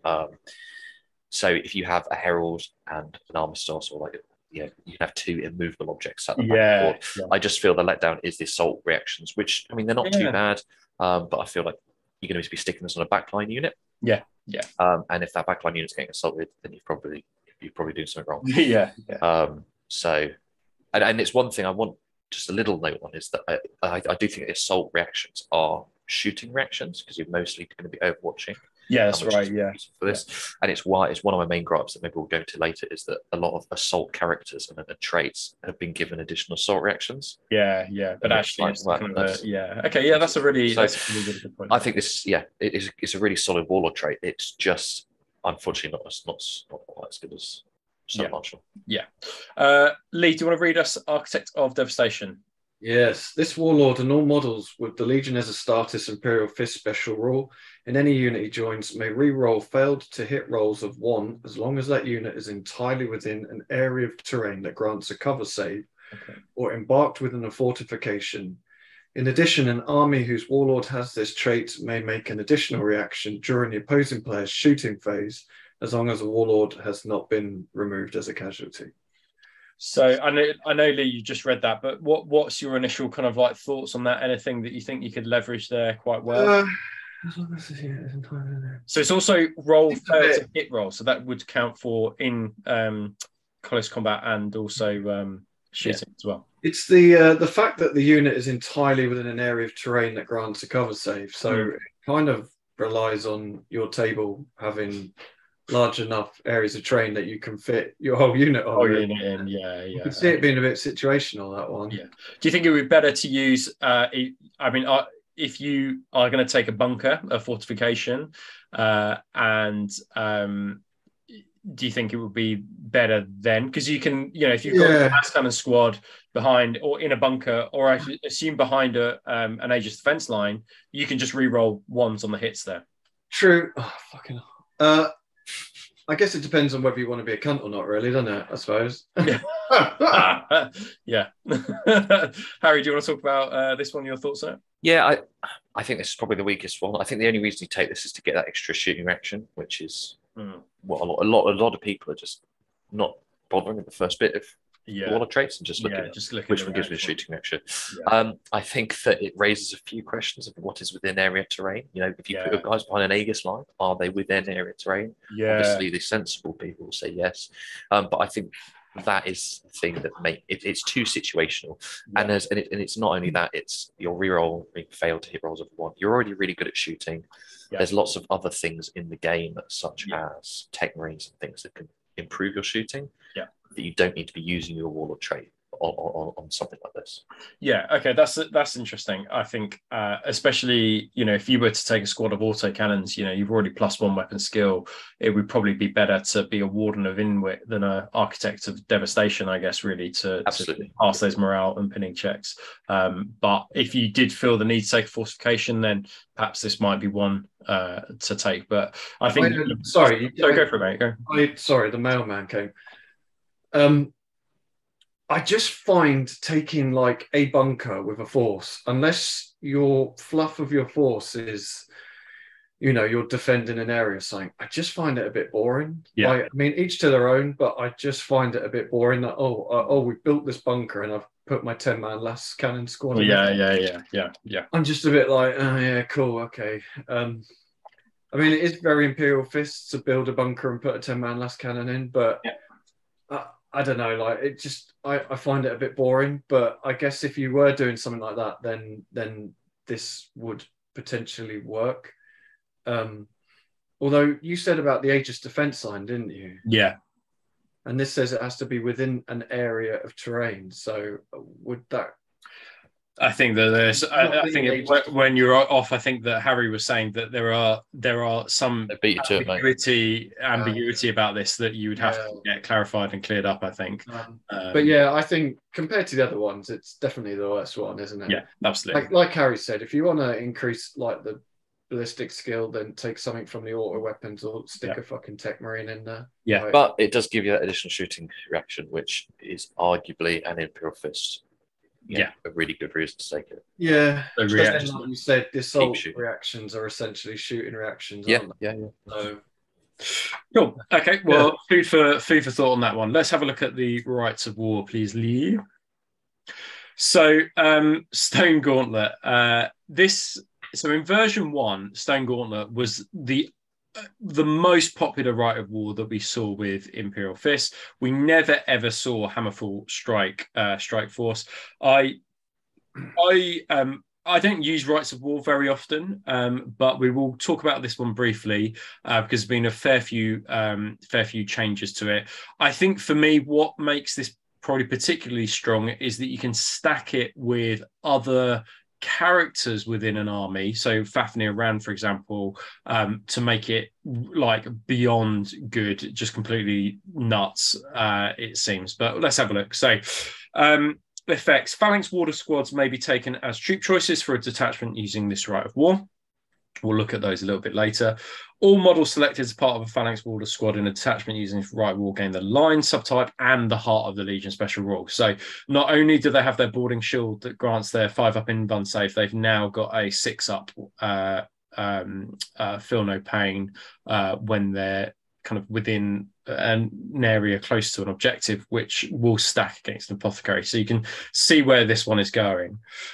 Any model in a detachment using this rite of war and with the Legionis Astartes Imperial Fist special rule with a boarding shield, which is in unit coherency with at least 2 other models that also fit this criteria, may re-roll all failed invulnerable saves made against shooting attacks or attacks made during the fight subphase. So that's pretty nuts, right? So you've got a re-rollable 5-up cover save, invuln save, which basically means you've got a 4-up invuln. It's mathematically it's the equivalent. So it's really, really strong. This bonus may not be claimed if the unit the model is part of has just made a run move, charge, or a sweeping advance move in a current player turn or is falling back. So it's better to be charged to make you more survivable. But we'll have a look at kind of what happens with if anything happens with the weapon skills if you do charge a little bit later. Any model and attachment using this rite of war with the Legio Astartes Imperial Fist special rule with a boarding shield, which is in unit coherency with at least 2 other models that also fit this criteria against the Hammer of Wrath special rule for the duration of any assault phase, which is charge is declared for the unit that this model is part of. So there you've got the offset. So you can either get Hammer of Wrath if you charge, or you can re-roll your invulnerable saves if you get charged. So you can see that the 2 are offset. Let's have a look at the limitations. So you must select Phalanx Warder squads to fill all compulsory troops choices in the detachment. Why wouldn't you? That means you've got to take 2 Phalanx Warder squads. Detachment using this right rule may not deploy models using the Deep Strike special rule or others as part of any Deep Strike assault, subterranean assault, or flanking assault.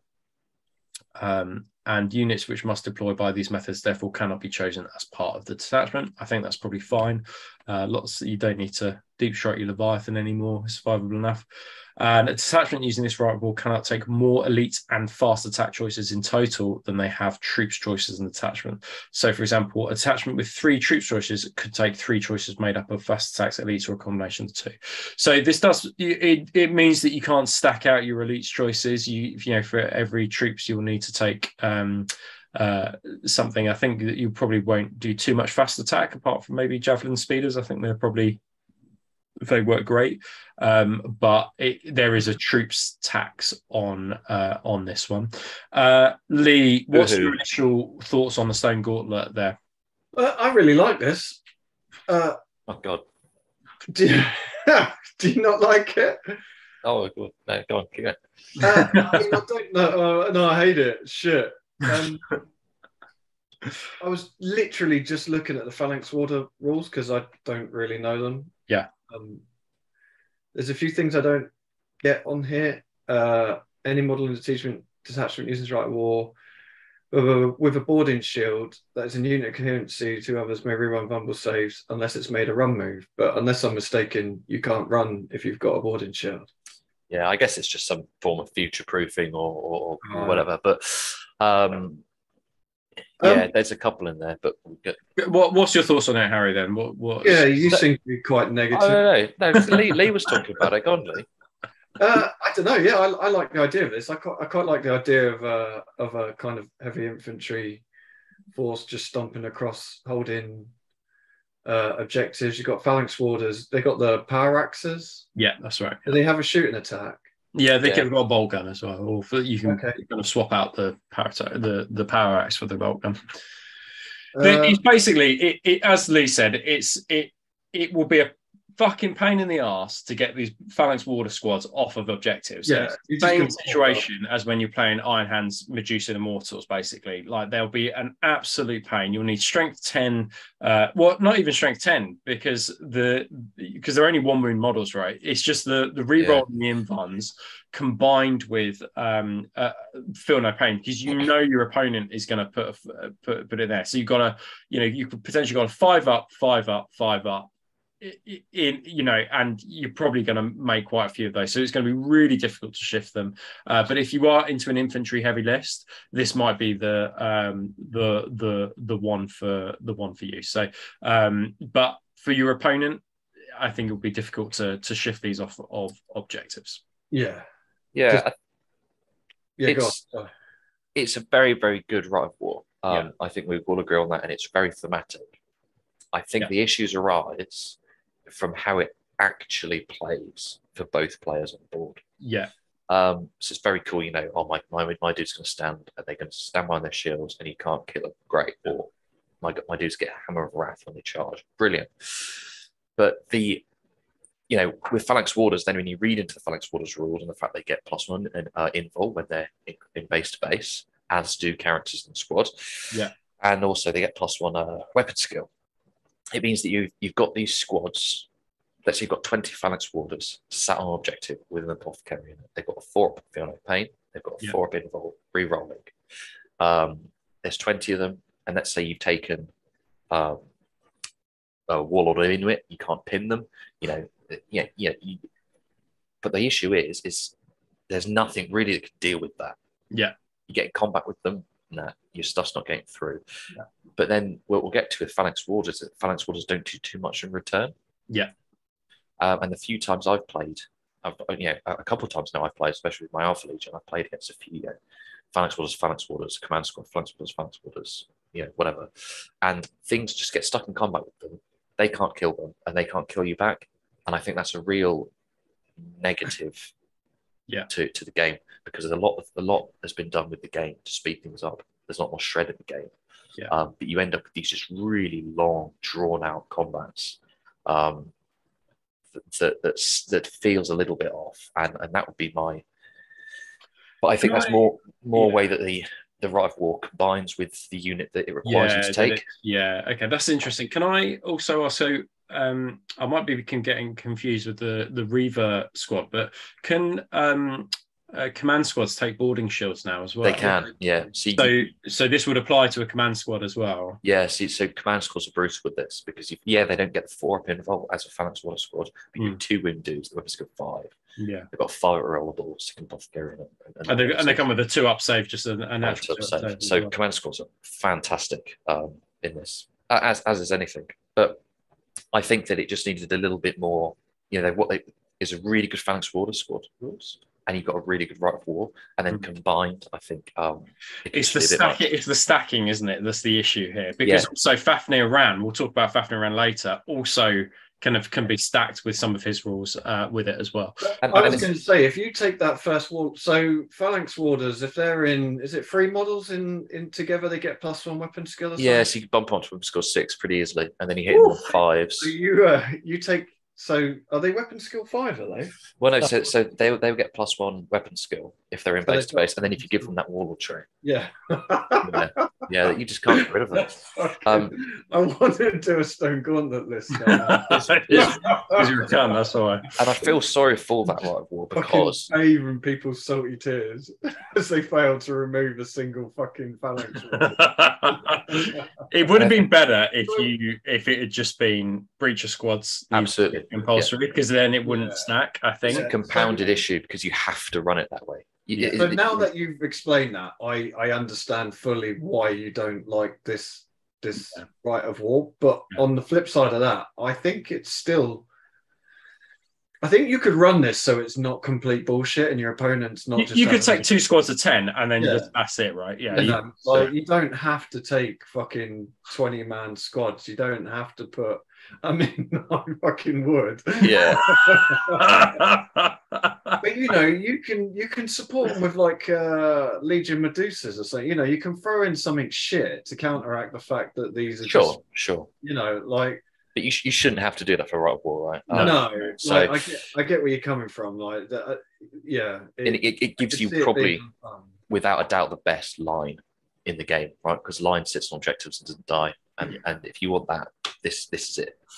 Yeah. I mean, it's the classic Imperial Fisting. It does everything, doesn't it? It doesn't.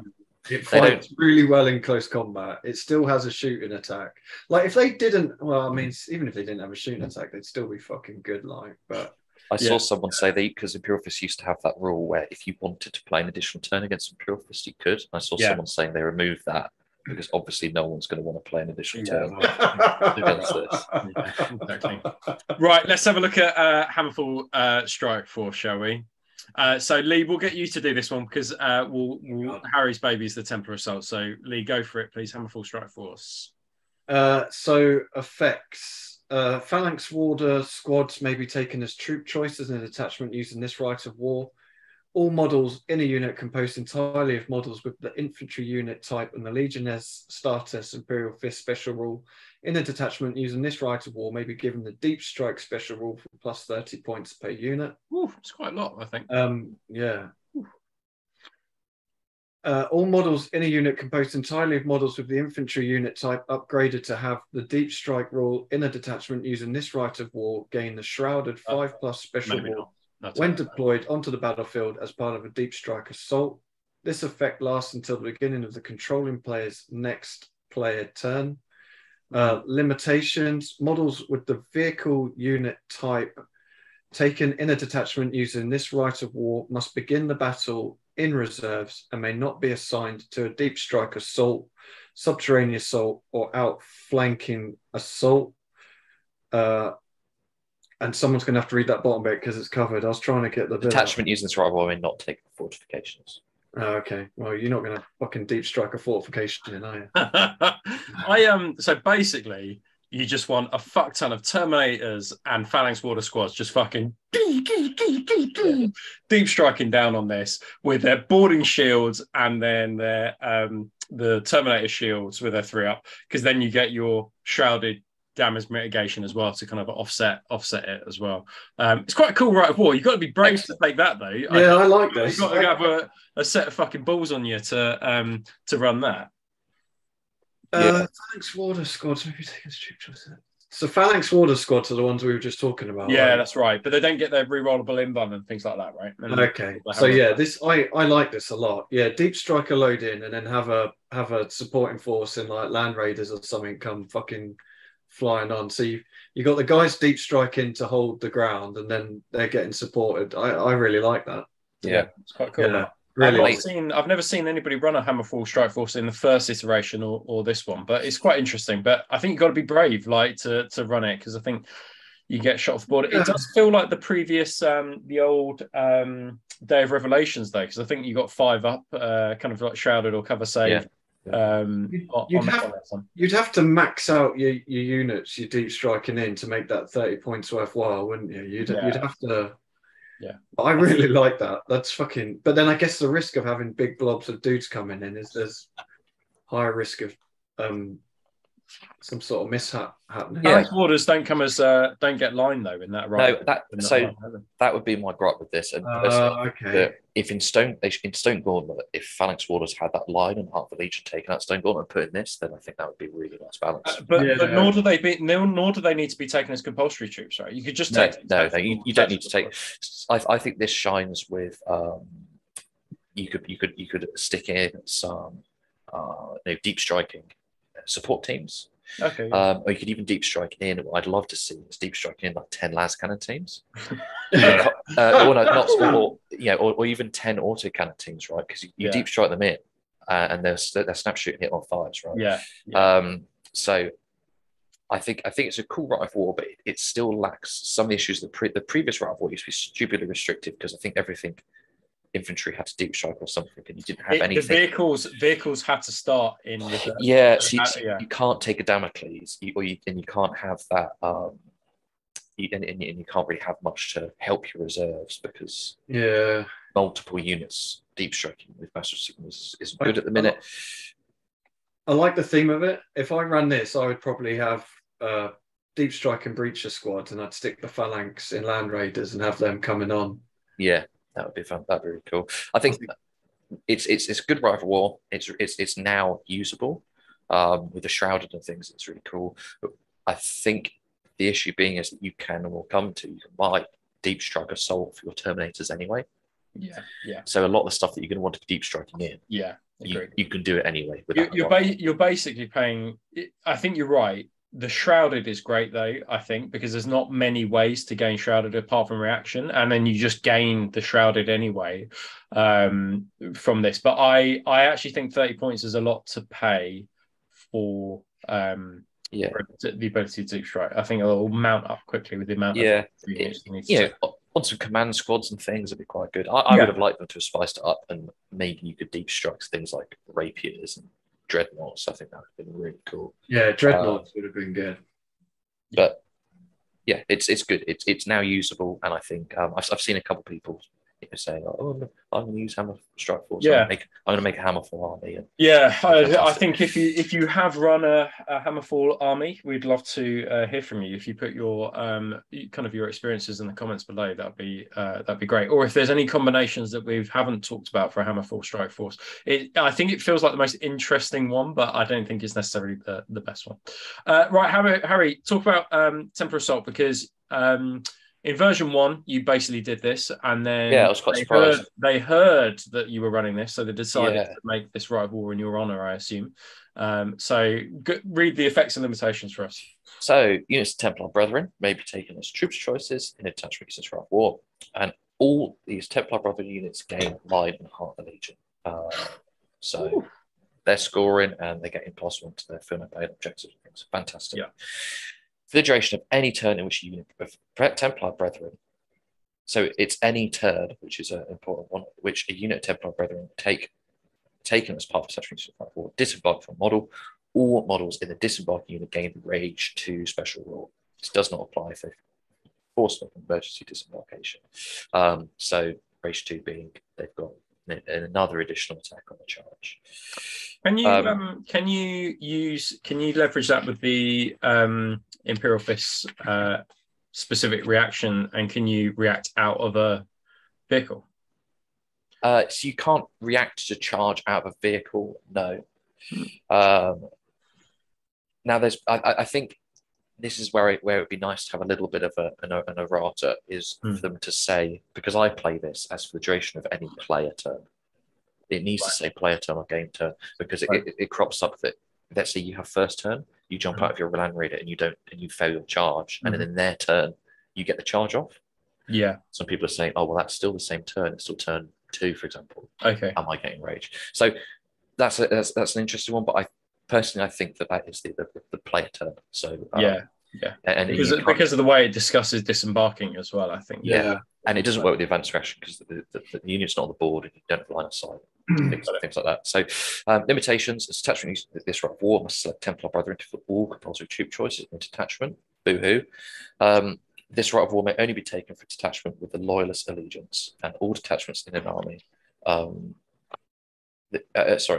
all detachments in an army that includes attachment this Rite of War must have a variation of the Legion Astartes special rule. So no militia or mechanicum allies there. Detachments using this Rite of War cannot take more elites and faster chat choices in total than they have troops choices in the detachment. So like before, really. Yeah. So that's not too bad because your elites units are your Templar. Fast tech not taking too much of. Yeah. So this is an excellent Rite of War. I think it completely came out of blue. It's very Siege of Terror themed. The black sword. And I don't think there's really any downsides to it, because if you're an Imperial Fist player and you want to run 2 units of Templar Brethren, take this Rite of War. There's no real negatives. Imperial Fist, you're going to be running heavily on your heavy support and troops anyway, so that's not really an issue. And you can still, what's really good with this is you can still deep strike, subterranean assault, outflank with this. Yeah. So basically, you are forced down a route of kind of going 10-man Templar Brethren squad, character plus an apothecary in a Land Raider is the way that you're going to see this, isn't it? Because they can take that as a dedicated transport as well. Exactly. Yeah. So it would be cool to see it with. I did toy with the idea of Storm Eagles and things with these, because anything they jump out of. But the fact that you can only have 10 dudes in a squad, it is just Land Raiders and Templar Brethren, which is the list I made 2 years ago. Literally that, wasn't it? I saw this and was like, oh, that's pretty cool. It's perfectly, and then how many kind of Land Raiders and Templar Brethren roughly can you get in a 2.5 or 3K list? Can you take 3 or 4 squads of these? So a 3K list used to be now it's about 2,700 if you take characters and Sigismund. You can get 4 Raiders and 40 Templar. So I think a 3K list, because that's a fuck ton of last cannon shots as well. Oh yeah. So I think a 3K list. I think what I had at that 3,250 greetings is now 3K. So 4 Raiders, 4 Templar ish with some characters, and 2 Vindicators. That dropped down to 3K. So and then I did 3 Raiders, 30 Templar, Dawn, Cross Skulls, and that's really cool. That's okay. Really so cool. Because they've come down in points quite a bit. Templar have, so. Right. Okay. Yeah. Awesome. Okay, that sounds like that's a winning combination if you like assaults. Definitely, I think if I was to take any right of war, I'd definitely go down that route because I'd say the only negative is your core elites, get them into the fight units, right? Or also your scoring units. Okay. So it can become quite a trap. And I've had this with the pure Templar force. It become quite a trap that all you want to do is get your stuff in combat, which means it's all dead or dying by the end of the game. Yeah. So you're not scoring objectives at the end of the game, or you're having to hang a squad around scoring points. But you can so easily just take 2 attack squads in a row. I think that's it, isn't it? Which is just so they don't, because then again they may be taken as troop choices and then detachment. But also if you just take 2 bare bones tack squads, they also unlock your elites and fast attacks as well, right? Yeah, so you have to feel the compulsory with Templar, so you have to take 2 squads in this. Oh, do you? Yeah. To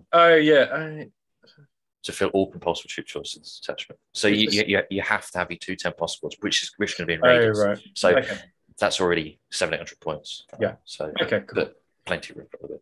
Yeah, absolutely. Okay, really interesting. That sounds really cool. Right, let's have a look at the war gear because they've probably got the most expansive or some of the most expansive war gear options. So, like they had in the previous edition, they've got visual storm shields and teleport strikes.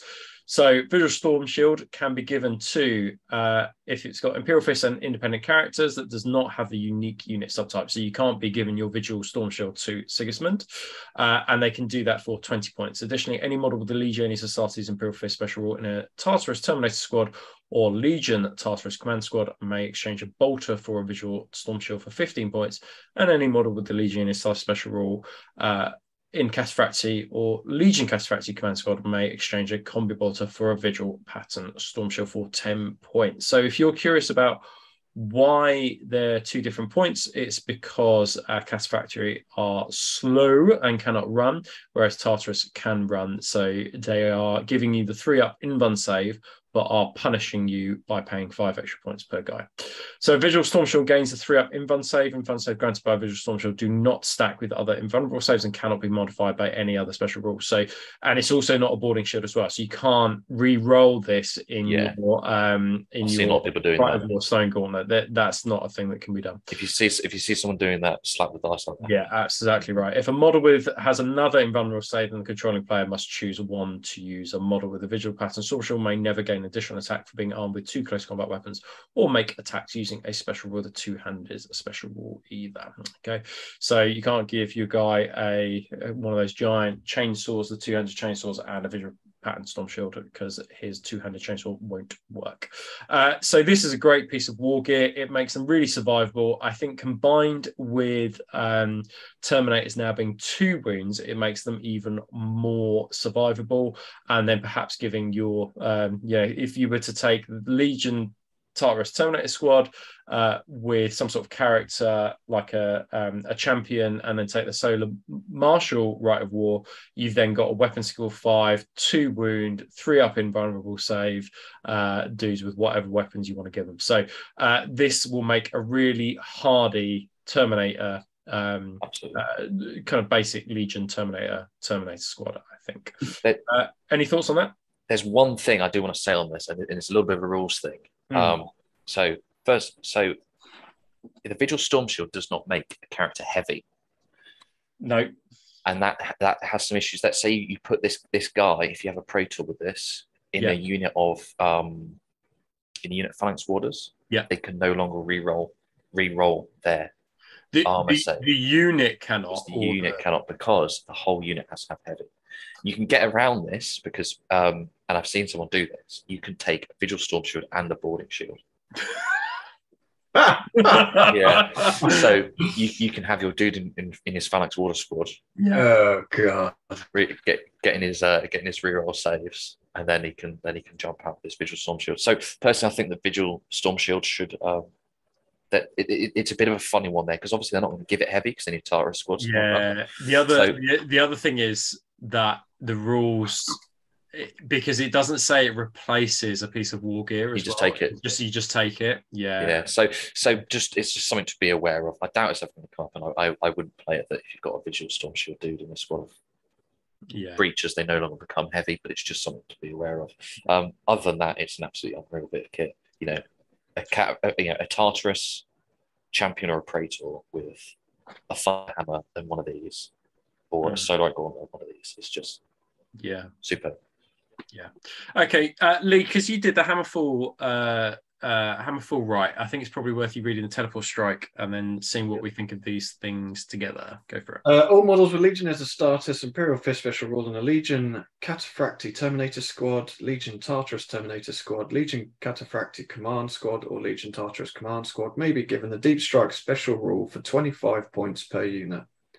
Any model with both Legion as a status, Imperial Fist, and independent character special rules may be given the Deep Strike special rule for plus 20 points per model. Righto. Any thoughts on that? Yeah, well, it seems a bit strange that you pay 30 points on the Rite of War and 25.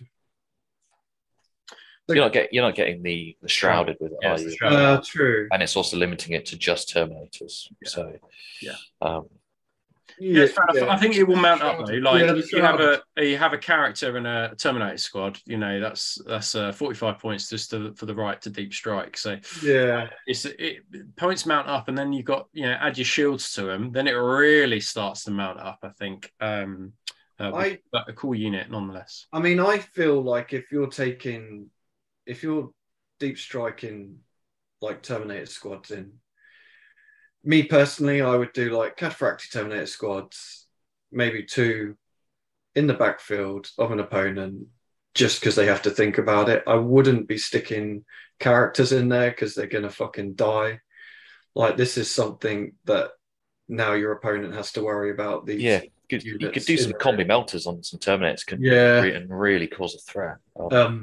Rather than massive units of characters and this and that and stick it in the backfield just for them to get shot off the next turn. I think that's more because I've played this in first edition and that's exactly what the guy did to me. And just having these units suddenly appear in your backfield is like, oh, fuck. Like I can stay away from them, but they're there. I need to, all your little backfield scoring units and that. Now your tax squad that you thought was safe sitting on that objective has now got a fucking squad of it's got bearing down on it. Yeah, so that's how I would use them personally. Rather, I wouldn't. I mean, maybe I'd change my mind if I played games against them, but personally, I wouldn't be sticking character not for 20 points to stick on a character. I think that's prohibitively expensive, but nonetheless, a really good and interesting thing that you could do. Just a bit of a distraction. I really like it.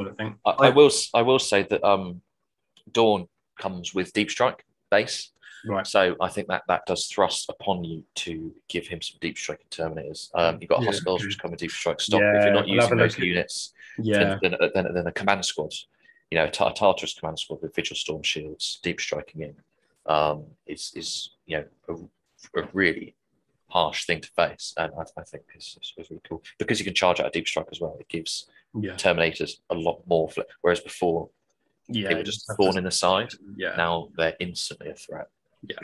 Awesome. Okay, let's have a look at the next round. So some of my faves. Harry, why don't you do the Solarite Paragon because I want to do the Iliastus. So this almost starts with the most important bit. Any model with a Legion status Imperial Fist makes change of Power Fist for Solar Gauntlet for 5 points, and make change of Thunder Hammer for 3. These are count as power weapons. Solar Power Gauntlet, Strength 10, AP 1, Melee, Unwieldy. So first one, any model, Unreal. So all your terminals. A command squad as well. Like command squad. That would be amazing. So everyone whinges about Huskars, but a command squad with Solar Gauntlets and a Storm Shield is the same thing. A Strength 10 base is fantastic. So good. It's not it's not characteristic. So even if you're there might be some psychic powers that drops your strength and things, you are Strength 10. You're always Strength 10. AP 1 again, great, and then melee. It's fantastic. So you can put this on a character that's, let's say, you've not taken a Visual Storm Shield or tax squad sergeants and things. They're getting that additional attack.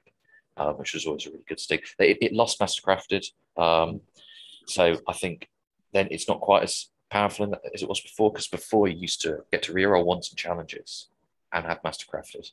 Yeah. So characters with these aren't quite the same murder machines they used to be, but what you've got now is you've got entire squads with them, which is just really fun. It's also going to fuck up anybody who's got battle hardened as a rule because of doesn't care. I think Abaddon's the only person that gets away with that because he drops them pass or whatever. Right. Oh, of course, yeah. But really, it's for 5 points. I think that's a bargain. Although you've got to pay the thing about this is that Centurions have to pay a bit of a premium to have a power fist. It's like 20 points or something, isn't it? Something else. And then you've got to pay another 5 points on top of that. But it's the Terminators, I think, is really like either Centurions, Terminator squads of any kind of type. This is where it really comes into it. So I've seen a lot of discussion about what is better, a Thunderhammer or a Solarite, because you're effectively, the melee doesn't matter, the AP1 doesn't matter. In a Terminator versus Terminator, maybe that Brutal 2 to get through the uniform might be better. So, I mean, maybe a mix in a squad could be quite cool. Yeah, I think so. Yeah, AP1, close combat AP1 is pretty rare nowadays as well. And Strength 10 AP1, they just delete vehicles. Yeah. Absolutely, just delete vehicles. Yeah, you got to be careful. I think about the explosion. Actually, like if you're gonna, you're gonna blow it up. You're gonna lose some guys to this. I think. Yeah. Cool. All right, let's have a look at the Iliastus. So I was really excited. I don't leave home without a squad of Iliastus now, and the fact that they're auto weapons means that Imperial Fists get a +1 to hit. So any model with the Imperial Fist special rule and the infantry unit type may exchange a heavy flamer for an Iliastus assault cannon for 10 points. So that means that your heavy weapons dudes can take this for 10 points each. Legion Predators may exchange its turret-mounted Predator cannon for a turret-mounted twin-linked Iliastus assault cannon for no additional points. Don't do that. I don't think it's worth it. And any model with a Dreadnought or vehicle unit type and Legion Imperial Fist special rule may exchange a heavy flamer for an Iliastus assault cannon for 20 points each. It's eye-watering expensive to do that because for just the one Contemptor, in order to take 2 Iliastus assault cannons, it's 40 points now, which I think is just a bit of a trap, isn't it? Yeah, I just think it's just not worth taking. It probably look cool and do some damage, but I just think that just don't. Basically, it's too expensive.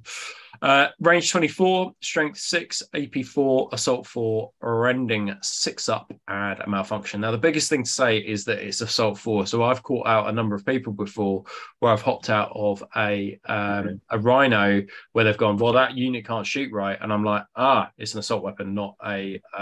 So they scrapped salvo, didn't they? They used to be salvo. Yeah, so there used to be something, I think, but I can't remember. Now they're assault. They're really versatile. So you can move your Rhino, get out 6 or get out 7 or whatever it is, and then use this as well. So the threat range is quite big as well. They do have malfunctions. So if a weapon with this special rule is used to make a shooting attack as part of any reaction, it gains the Get Hot special rule for that shooting attack. So this is a bit of a pain when you are getting reacted against, because you are going to want to return fire on these guys, but you'll have to roll each of them individually or get some different coloured dice because you need to know about the Gets Hots. An absolutely fantastic piece of war gear. I think the optimum usage on this is not on a vehicle and not on a Predator, but just on a heavy support squad rolling around on Rhino. You don't need to max out the squad. You could just have 5 in a squad as a bit of a a bit of a distraction that can pump out 20 shots per shooting phase. So yeah, I really, really rate them. I think they're great, but they are just on normal guys, and those normal guys will just go down to bolt of fire as well. I think a squad of 10 in a Rhino works out about 310, maybe 315 points. It's expensive. It's expensive. Yeah, it's expensive, dudes.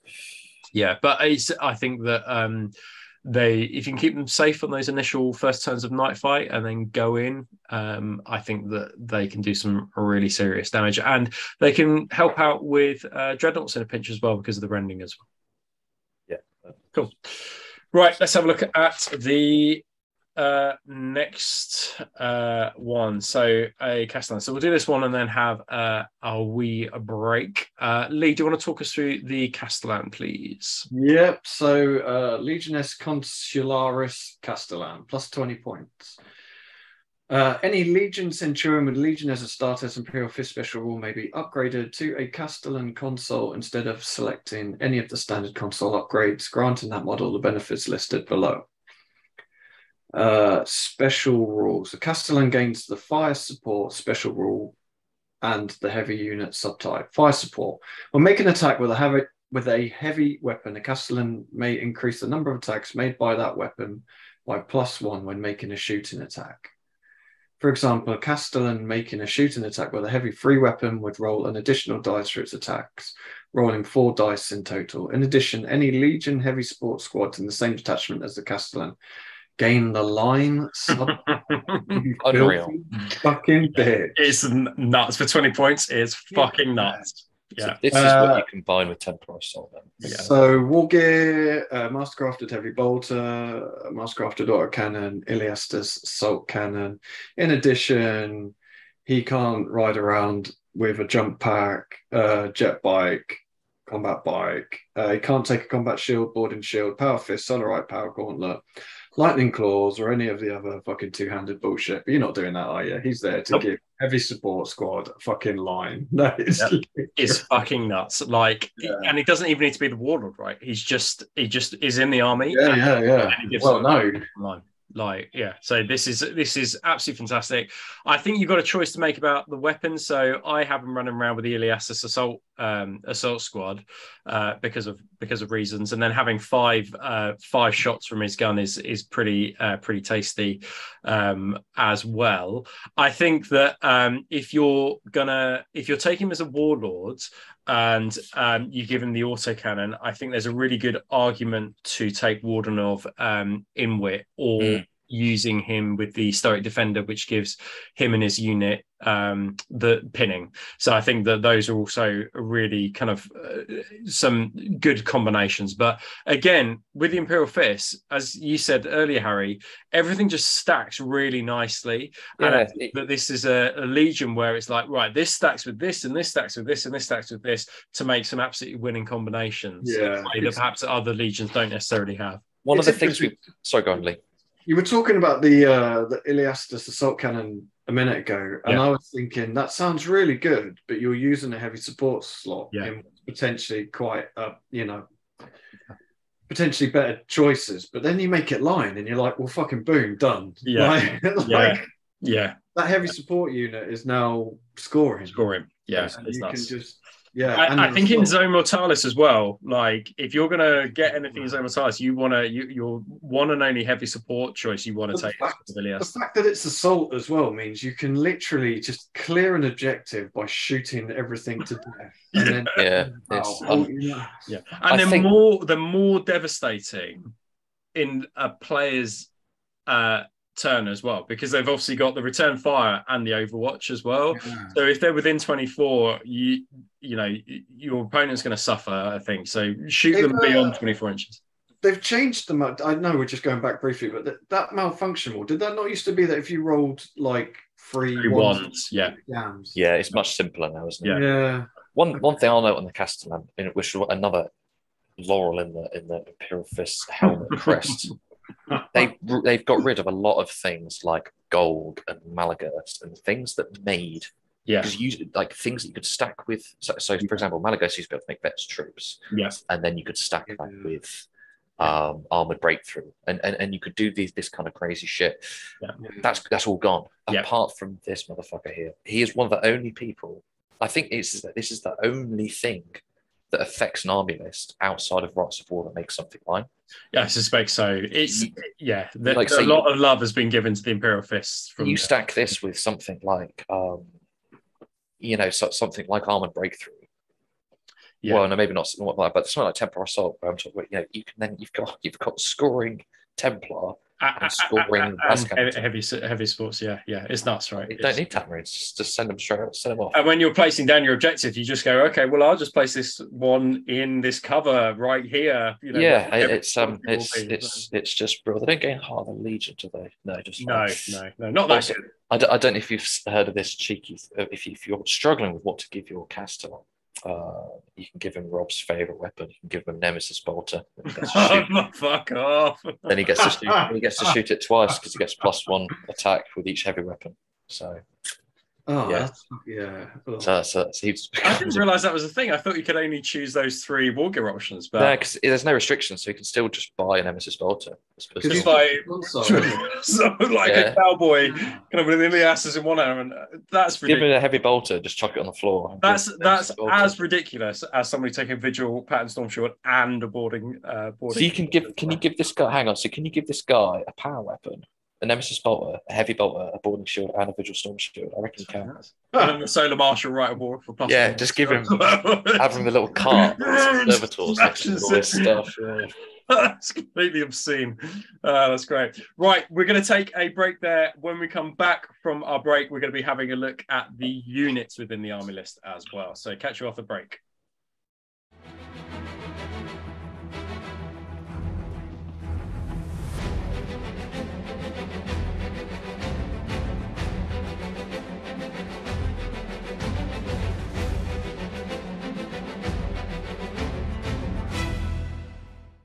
Start recording, that'd be great. Right, welcome back to round 2 of our deep dive into the Imperial Fists, and we're going to start looking at the individual units within the army list as well. We're going to start off with Rogal Dawn. You can see a rather beautiful Rogal Dawn here, painted by the one and only Richard Gray in a non-metallic metal, which is absolutely amazing. Me and Lee saw this in the flesh, and it was incredible. But that heralds Rogal Dawn and his rules. So, as you might expect, he is a bit of a badass, and I would say he's probably more of a badass now than he was in the previous edition, but he's certainly more points than he was in the previous edition as well, because he was one of the cheaper Primocs that you're able to get. So he comes with movement 8, which is pretty standard, weapon skill 8, ballistic skill 6, strength 6, toughness 6, wound 7, initiative 6, attack 6, leadership 10, and a 2-up save. We'll go through his warlord options in a minute, but he's got the all-important frag grenades to help him through cover as well, which is something that some Primocs don't often have, or they didn't have in first edition. But he does have Legionary Assault's Imperial Fists, so he's +1 to hit with bolt and auto weapons, which is interesting. He's of course got Massive Legion. He's got Bulwark of the Imperium. He's also got Crusader, which I think probably will be very helpful. Furious Charge 2, which is absolutely brilliant, and I assume that still affects the strength, Harry. So he's actually strength 8 on the charge. Yeah, well, when we get to his weapon, it's and then 10, okay, cool, and then fuck me, yeah, I've just seen his weapon actually. Fuck me, yeah, okay, he's super strong. He's got deep strike, so that links back with what Harry was saying about your Terminators or your Terminator Command Squad and how you might want to combine the two together. In terms of his Warlord trait, he has Sire of the Imperial Fists, which this is what it gives him. So all models with both the Legiones Astartes Imperial Fist Special Rule and the character's subtype in the same army as Rogal Dawn may use his leadership characteristic instead of their own, and any unit that are part of may add +1 to the total number of successful wounds caused for the purpose of resolving which side has won combat. This is not stacked with any other increased result. So 2 things I'd say there. So that means that the entire army is now leadership 10, which is fucking awesome, because leadership is taking a big hit, especially around night fighting as well, which is absolutely wicked. The other one is that that +1 to resolving combat is amazing, because even if you draw combat, you could still win it because you've got the +1 to that as well. And stacks with Vexillas as well. Oh, does it? Okay. Oh, it does not stack with them. Sorry. No. It doesn't, yeah. So that's absolutely fantastic. So 2 rules that are brilliant. In addition, the controlling player of an army with Rogal Dawn in may select 1 phase at the start of the battle before any models are deployed onto the battlefield during the chosen phase of their opponent's turn. An army that includes Rogal Dawn gains an additional reaction as long as Rogal Dawn does not removed as a casualty. So depending on your army makeup and what you think on your opponent, you can take a look at your opponent's army. If you are playing, I don't know, World Eaters, for example, you might want to have 1 additional reaction in the assault phase to deal with Overwatch or something like that, but you can judge it depending on your army's makeup. So 2 or 3 really great things built in with the Sire of the Imperial Fists there. Let's have a look at his war gear. Can I just say one thing about that? Just one interesting thing is that all models of Legionnaires start Imperial Fist special rule and the character subtype.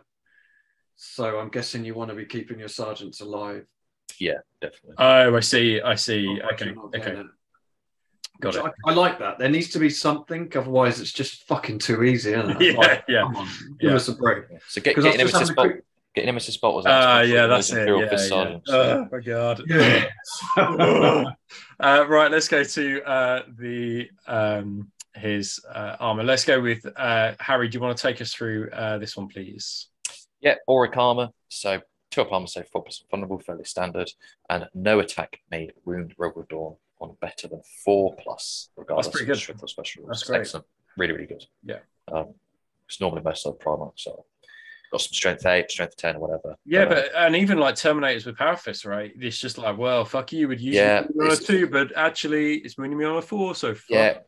Dreadnoughts as well. That's fucking wicked. They've got to wound him before they're brutal, so he sometimes he can stand up and I've taken a wound instead of you want me to do the rest? Yeah, please. Yeah. Bulwark and Imperium. So any successful charge of the target Dawn or the unit is joined was counted as a sworded charge. That's one of those rules that is like, I need to remember that one. As with a lot of Primarchs and characters, they sometimes these little rules. That's actually pretty huge. Yeah, especially if you chuck that in with Stone Gauntlet and stuff, you're already getting those. You want to be charged is a lot of this. And it's also like it's just like a freebie reaction, right? Because one of the reactions is to force people to do a sword charge, but he's just like, well, me and my unit are just like, we can fucking do that anyway. So exactly. So as you say, you're facing World Eaters, which rely so strong on not having sword charges. You can effectively have him and 2 other units in your army just shutting down rage and that kind of stuff. Storm's Teeth, his colossal chain blade. So it's a chain weapon. It's +2 strength, AP2, 2-handed, murderous strike, 6+, shred, and reaping blow. So reaping blow is if you're in base contact with 2 or more models, you get a number of additional attacks. So quite often he's charging in a strength 10 with 9 attacks on charge. That's nuts. Like he's because that weapon used to be fucking dog shit in version 1, right? He used to be able to like exchange it for a strong man attack, but now he's just got it all the time. So Murder Strike 6+. He's not got brutal or anything in there. So he's just excellent at munching infantry. Just absolutely fantastic.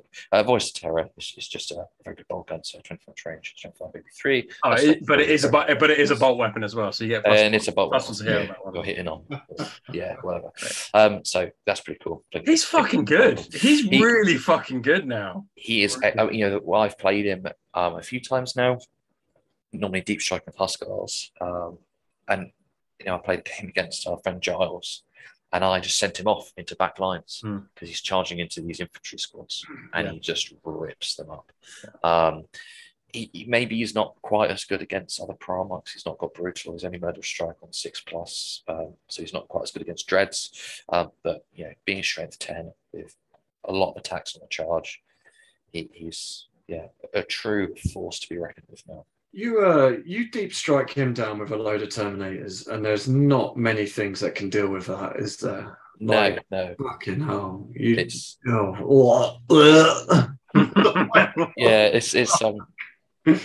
I mean, you could probably argue the Huskars don't need it, but he's a good force multiplier as well. So I think he's just all around good Primarch. I wouldn't say he's one of the best. It's a lot of points, and I think quite often you rely on your Primarch to kill their Primarch. And he's maybe not the best job at that, but I think what we're seeing now is we're seeing Primarchs with quite specific roles, and you have to tune your army to play towards that. And what he's amazing for is standing stoically and just crushing enemy elite infantry. Yeah. He's awesome. Man alive. I hadn't realised quite how good he was, so I'll give him a run out the next time I play Imperial Fists. That's brilliant. Right, Lee, let's go over to the to Sigismund, and do you want to talk us through the Black Sword himself, please? Yes. So this is all out of fucking order, isn't it? So Sigismund, 230 points, movement 7, weapon skill 7, ballistic skill 4, strength 4, toughness 4, wounds 4, initiative 5, attacks 4, leadership 10, 2+. He's got Iron Halo, Black Sword, Mastercrafted Bolt Pistol, Frag and Crack Grenades, and then a whole fuck ton of special rules. Got more than Dawn, I think, isn't he? It's got more than Space Wolves. Fearless, Eternal Warrior, Adamantium Will, Precision Strikes 3+. That's great. That's really, really good, that. And Shock and Horror, he's a loyalist. So, Warlord, Slayer of Kings. If chosen as the army's warlord, Sigismund automatically has the Slayer of the Kings as his warlord trait, and may not select any other. If Sigismund is the army's warlord and slays the enemy warlord in a challenge, Sigismund's controlling player gains +1 victory points in addition to any gained by mission objectives, and all units in the same army as Sigismund that include at least one model of the Legion of Starters Imperial Fist special rule may add +1 to the total number of wounds caused in each combat for the purpose of determining assault results for the rest of the battle. This does not stack with any other rules that increase the assault result. Right. In addition, an army with Sigismund as its warlord may make an additional reaction during the opponent's movement phase, as long as Sigismund has not been removed as a casualty. Okay. Interesting. Interesting in movement one, just to get you closer to the enemy, I assume. Yeah, it's strange, isn't it? I would have guessed assault. But... Well, this is what's... But I think the big movement is excellent over assault because it's getting you closer. You know? Yeah, I suppose you're playing Templar assault. It means you can move those 2 land raiders. You can either, you've got 2 land raiders then to either move back to keep them alive or move them forwards. To get into the heart of the enemy also means. Well, if I did come within 12 inches of a land raider, how far can it move towards me now? 6 inches. Oh shit! Okay, in my head I had it as 4, but I'm thinking probably just of no. So vehicles is just flat 6. Okay, shit. Okay, that's okay. And vehicles as well. It's not towards or away from. It's just pivot, move anyway. 6. So right. you get behind cover or wherever you want to go. Yeah. That's brilliant. Okay, cool. I feel like depending on who your warlord is, you're probably not putting him in a challenge with fucking Sigismund. Yeah, so just when you decline the challenge. Yeah. Because that was the way to shut him down previously, because all his attacks didn't have instant death. But I think that's now he's changed a little bit. So that leads us nicely to his special rules. So Harry, do you want to carry on and give us the special rules? Sure. So Death Champion, any unit he joins gains a bonus of +2 to all charge distances and sweeping advance rolls made in the unit. So that is just brilliant. In addition, if Sigismund's present with detachment, then you may take 10 block both squads as troops choices. So there we go.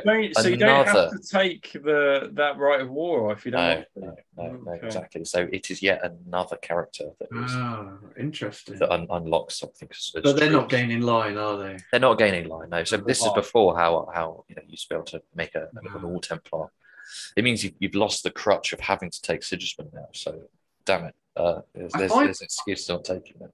I find this really interesting because we said this briefly, but a lot of the characters who could previously take things as troops now can't. Yeah, I'm confused. I don't know why they kept that in there. Every Imperial Fist character seems to. But it means that you can stack this with some really cool stuff. Because like obviously I play Word Bearers. Zardu used to be able to take Ashen Circle as troops. And now he can't at all. It's not. It's weird that some can and some can't. But anyway, sorry. You can stack that with. I thought it'd be really cool. You could do like subterranean assault, and just have like all Templars in termites that when they jump out, they can then charge in the opponent's turn and stuff like that. And you don't need to have line if everything's dead.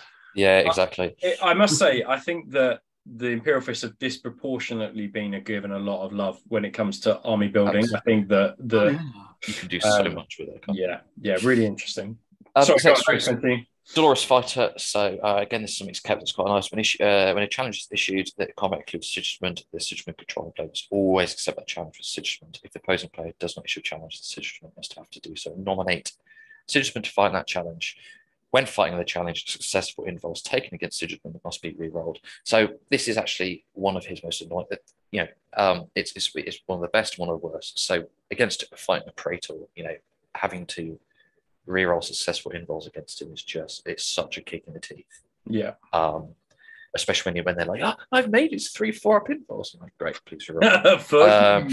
But the pain is this having to accept challenges, and now it stakes, the opponent, person charging, or person who's turning it has to do challenges first. I think that's right. It means that you can clutch Sigismund out of combats by, let's say, you have a warlord and a sergeant. The sergeant can issue a challenge, take Sigismund out of the combat effectively. Yeah. Whilst your opponent's warlord can march through. So that's why I take Nemesis Bolters anyway.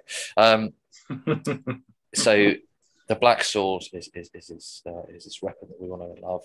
+2 strength, AP2, melee, two-handed, instant death, mastercrafted. So that has now gained instant death and mastercrafted since the last edition. Just a monster. So he can kill infantry nicely because he used to only get instant death in the challenge. So he's just an absolute monster. He always has been. With Eternal Warrior having flat instant death, people having to reroll successful involves. His weapon skill 7, only initiative 5. It's a slight downside, and only having 4 attacks with a two-handed weapon. Sometimes he can whiff. Yeah. It's happened a few times. If he's fighting other weapon skill 7 characters, sometimes he's going to struggle a little bit, isn't he? Yeah. Sometimes you find yourself just getting a hit, but he's just a monster. He never dies. It's the Eternal Warrior, I think, is the thing that really makes him special. And precision strikes 3+ is just excellent. Yeah. That's something that I don't. We've covered before when we were talking about Dawn. That made me realise, and it's something that a lot of people forget with Primarchs, is the additional rule they've added to Primarchs now, where Primarchs can allocate attacks to whoever they want in a challenge. In a combat, sorry. Oh, right. Okay. So Primarch can sweep into a squad and say, kill that sergeant, that Pat Fist guy, that Pat Fist guy. Excellent. His warlord trait is one thing I will mention is and as well as Dawn, the +1 to combat res and not stacking with other combat. Not stacking with other rules. I think that's a bit weak. Yeah. Because everyone takes Vexilis. Yeah, I also think +1 VP for killing the opponent's warlord, I don't think is a lot. I think it probably should be D3. Yeah, especially with Headhunter Leviathan and Retribution's, whatever the Raven God one is. You just get 2 for killing the warlord. Yeah. But that's a right of war, not a trait. So it's a very cool warlord trait. It's quite fanatic, but I think you've got to work hard to be able to get into combat with the opponent's warlord and actually get. It's just another reason why that they're never going to accept the challenge of the warlord. Yeah, that's it, isn't it? Yeah. Just to deny that VP. Interesting character, still a pain, but I think for me, all comes down to the Eternal Warrior more than any other particular rule because it's just so difficult to get rid of him. Right, let's have a goosey gander at, I think it's Alexis Pollock, or is it Fafnir around? Alexis Pollock. So, really interesting character in the novella Crimson Fist. If you've not managed to read it, go read it because it's absolutely fantastic. So he comes in at 185 points. So he's far cheaper than Sigismund. He has movement 7, a weapon skill 6, ballistic skill 4, strength 5, toughness 4. So he's unusual in the fact that he is strength 5. He's got 3 wounds, initiative 5, attacks 3, leadership 10, and a 2-up save. He comes with an iron halo, which is interesting, but he's also got a visual pattern storm shield. So I'm not quite sure what the rationale behind giving him both was there. But he comes with a Solarite Power Gauntlet. Now, the Solarite Power Gauntlet is just strength 10, so it doesn't at the moment matter that his strength is 5 because it's just base strength 10. He's got a combi melter and frag and crack grenades. Special rules, things to mention is Void Commander. We'll come to that in a bit. He comes with Deep Strike, which is brilliant. Hammer Blow, Master Tactician, and he's, of course, a Loyalist. He also has the Heavy Special rule, which means he can't run, but he can re-roll that sweet 2-up save against blasts. And he's on the slower side as well. He doesn't take it away from squats as well, which I think is the key. That's good. Okay, so Master Tactician, after all models are deployed, but before any rolls to seize the initiative are made, the controlling player of Alexis Pollux may redeploy one friendly unit. Within the limitations of the mission being played, this may place a unit that's been deployed normally into reserves or bring a unit out of reserves, but may not add or remove units that have been assigned to deep strike, assault, drop pod assault, flanking assault, or subterranean assault. In addition, an army of the Alexis Pollux's Warlord may make an additional reaction during the opponent's assault phase, as long as Alexis Pollux has not been removed as a casualty. So not the best Warlord trait, not the worst, gives you some tactical flexibility, but there are, I think that the Imperial Fist ones, generic ones, are just better on the whole there. Void Commander, the controlling player may opt to automatically pass or fail any pinning tests made for Alexis Pollux and any unit he has joined. In addition, all models in a unit that Alexis Pollux joins while in reserve gain the deep strike special rule. Okay, so that's good. So you can save some points there if you want to attach him to a Terminator squad. You can save some points, 25 points there, because you just give that unit deep strike. BC command squad with him or something. Yeah, that would work because he's got Master of the Legion, so he can take a command squad. So that works quite well. And he can opt to automatically pass or fail any pinning tests. So that's, I think, really, really useful as well. I can't think of many reasons why you might want to fail a pinning test unless you really want to run away or just hunker down, I guess. But yeah, the passing it automatically is great. Hammer Blow. During any fight subphase, Alexis Pollux controlling player may choose to have Alexis Pollux make a single attack with the profile below instead of attacking normally. While using this option, Alexis Pollux may not gain bonus attacks for charging additional weapons or for any other special rules. So it's strength 10, AP 1, melee, armor bane, flesh bane, exo shock 6 up. So flesh bane, is that wound on a 2 up or a 3 up? 2 up, yeah. Okay, so yeah, you've got some decisions to make there because the Solarite Power Gauntlet is already at strength 10, AP 1. The Armor Bane might be useful, I guess, and the extra shock might be useful. It feels something that you would use against the vehicle over dudes, but yeah, because you're hitting on a 2 up against a vehicle, so you're probably tracking against a vehicle, but I don't see you using it. Much else. I'd rather have his 3 strength 10 APY attacks. Yeah. Because he's only got skill 6, so he might be hitting on 4s quite a lot of the time and things. Against other. Interesting. Yeah, Hammer Blow. I suppose you might get lucky, but there's a lot of ifs and buts in that. If it was master crafted, that would be quite cool. Yeah. Okay, but I still think with the Solarite Power Gauntlet, it's still fucking awesome. So. Yeah, I think for me, I just prefer the extra attacks rather than the fleshbang one. Cool. Okay, let's have a look at the next one. So I think we've got Fafnir Rand. So this one has got a fuck ton of rules. So Harry, why don't you do these bits here, and then Lee can do the special rules. Sure. So Fafnir Rand. He's 175 points, so he's a nice cheap character. He's movement 7, weapon skill 6, physical 5, strength 4, toughness 4, 3 wounds, high 5, 4 attacks, 10 to save. So a semi-praetor. He's got Tiffy armor, an iron halo, and a boarding shield. So that's interesting. So you can switch between using iron halo and a boarding shield. Yeah, interesting. And Headsman the Hunter, which is this iconic paired axis. And it is to switch between the two, right, within the Rite of War, because you can re-roll the... Reroll is 5+ or take his 4+. Yeah. So interesting. So special rules.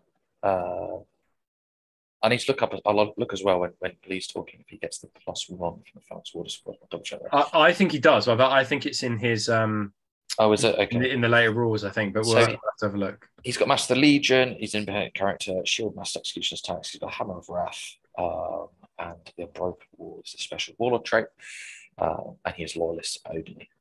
So his Warlord trait, Unbroken Wall. All models of any breach squads or Phalanx Water squads in the same detachment gain a bonus of +1 to the weapon skill for the duration of any assault phase in which they successfully charge an enemy unit. In addition, an army with Fafnir Rand as its reward is an additional action in player's assault phase. So that's really cool. Bearing in mind, it's only when you charge though, so if you've got Stone Gauntlet, you're not getting your rerolls. If you do choose to charge him in, get your +1. But it means that with your Phalanx Warders, you're pretty much always going to be weapon skill 5. Yeah. So that stacks really nicely just with the Phalanx Warders rules, but also with the Rite of War as well. Okay. Interesting. Right, Lee, do you want to talk us through his special rules? Because there's a hell of a lot of them. Yes. So, Executioner's Tax. When an enemy unit makes a successful charge that places one or more enemy models in base contact with Fafnir, or any model in a unit Fafnir has joined, that enemy unit suffers D3+3, Strength 5 AP-hits. These attacks hit automatically and are resolved during the fight subphase at Initiative Step 10, but grant no model a pile-in move and do not benefit from any special rules that Fafnir or any other model in the same unit may have. Hits inflicted by this special rule are allocated as normal for attacks made in an assault. It's fair enough, isn't it? It's really good. It's 3 Strength 5 attacks. Here's some attacks. By the way, I do this first. Yeah, it's just a cool little kick in the teeth, which is very Fafnir, isn't it?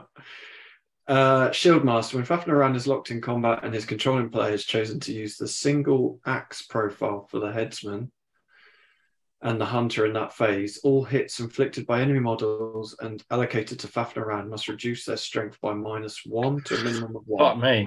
Okay. When using the twinned axe profile for the headsman and the hunter, this special rule grants no benefit. Fafnir is not counted as having a boarding shield for any rules that would grant him benefits for having a boarding shield, and Fafnir may ignore the usual restriction for using a weapon with the two-handed special rule while also having a boarding shield until the end of that assault phase. Yeah, this is really weird, isn't it? Because well, it's just so good because he's got that bonus on strength. I did just double check the Phalanx Warders, which we'll go on to later. He does get the bonus of his +1 invul, so it means that he's going to be there with his 4 rerollable invul. With -1 strength. So in effect, he becomes battle harder, doesn't he? Yeah. But to a more so because you're actually not wounding him on things. So that is just fantastic. And then his twin axes, he can just go to town on people if he wants to. Yeah, I think you'd be making a mistake if you were not running Fafnir Ran in Stone Gauntlet. Like, what are you doing? You know, if you had a choice between Alexis Pollock and Fafnir Ran in Stone Gauntlet, take both. Take both, but take Fafnir Ran. Like, even I'd be really interested to see what the stats would be against Sigismund and Fafnir if you've got Fafnir Ran in a Phalanx Warder squad with an apothecary in a challenge. He's just got charged. Because he must be insanely survivable if he's able to re-roll that invuln, and then the strength of the weapon is at -1 as well. Because I'm assuming that will change the instant death thresholds as well on a lot of things. And I'd just be really interested to see the numbers on it because for 175 points, he seems like a fucking steal. Yeah, and then like saying, then you can have to feel no pain and things on top of that. So yeah, it's fucking nuts. Like it's crazy. Right, should we go with the headsman and the hunter? So Fafnir power axes, the headsman and the hunter are considered a single weapon with 2 profiles, one representing Fafnir using a single axe in concert with his shield, and one representing Fafnir using both axes at once. In each fight subphase, Fafnir's controlling player must choose one of these 2 profiles to use for all of Fafnir's attacks. Note that the Shield Master special rule allows Fafnir make use of a weapon with a 2-handed special rule despite having a boarding shield. Okay.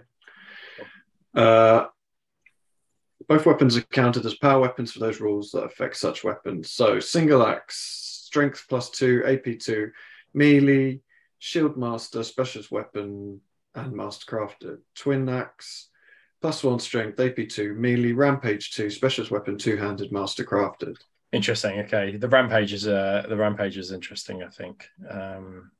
Yeah, he's got a lot of rules that you need to read very carefully to make sure you don't forget anything. But what is quite clear is that they stack with a whole fucking bunch of Templar Brethren and that Stone Gauntlet thing. That what I want to see is someone charge into him, and he does his D3 +3 strength 5 attacks, and then you remove the casualties next to him so he doesn't get his rampage. Oh, interesting. Oh no, it's Reaping Blow, isn't it? That would be that. Sorry, ignore me. Yeah. I just double checked as well. The Heart of the Legion rule. It's that +1 for Feel No Pain is any model in the unit if it has Heart of the Legion. So he would also get that. So this guy with a unit of 20 Phalanx Warders and an Apothecary on an objective in Stone Gauntlet. It would be unstoppable, wouldn't it? Yeah, it'd be absolutely unstoppable. It's not. And he has teeth to kick back with. He's AP2 at initiative. For attacks, weapon skill 6, which will be 7. He'll be 7, won't he? Yeah. Brilliant. Woo. Awesome. Yeah, he's a cool character, and he's dirt cheap. And he's fucking dirt cheap for what he does. But yeah, really stacks so well with all those other things. But if you're taking, even if you're not taking him as a warlord, he's probably worth taking. Just taking anyway within the same gauntlet, I think. Okie dokie. Right, let's have a look at the next unit. So Templar Brethren. So they've got not that many rules.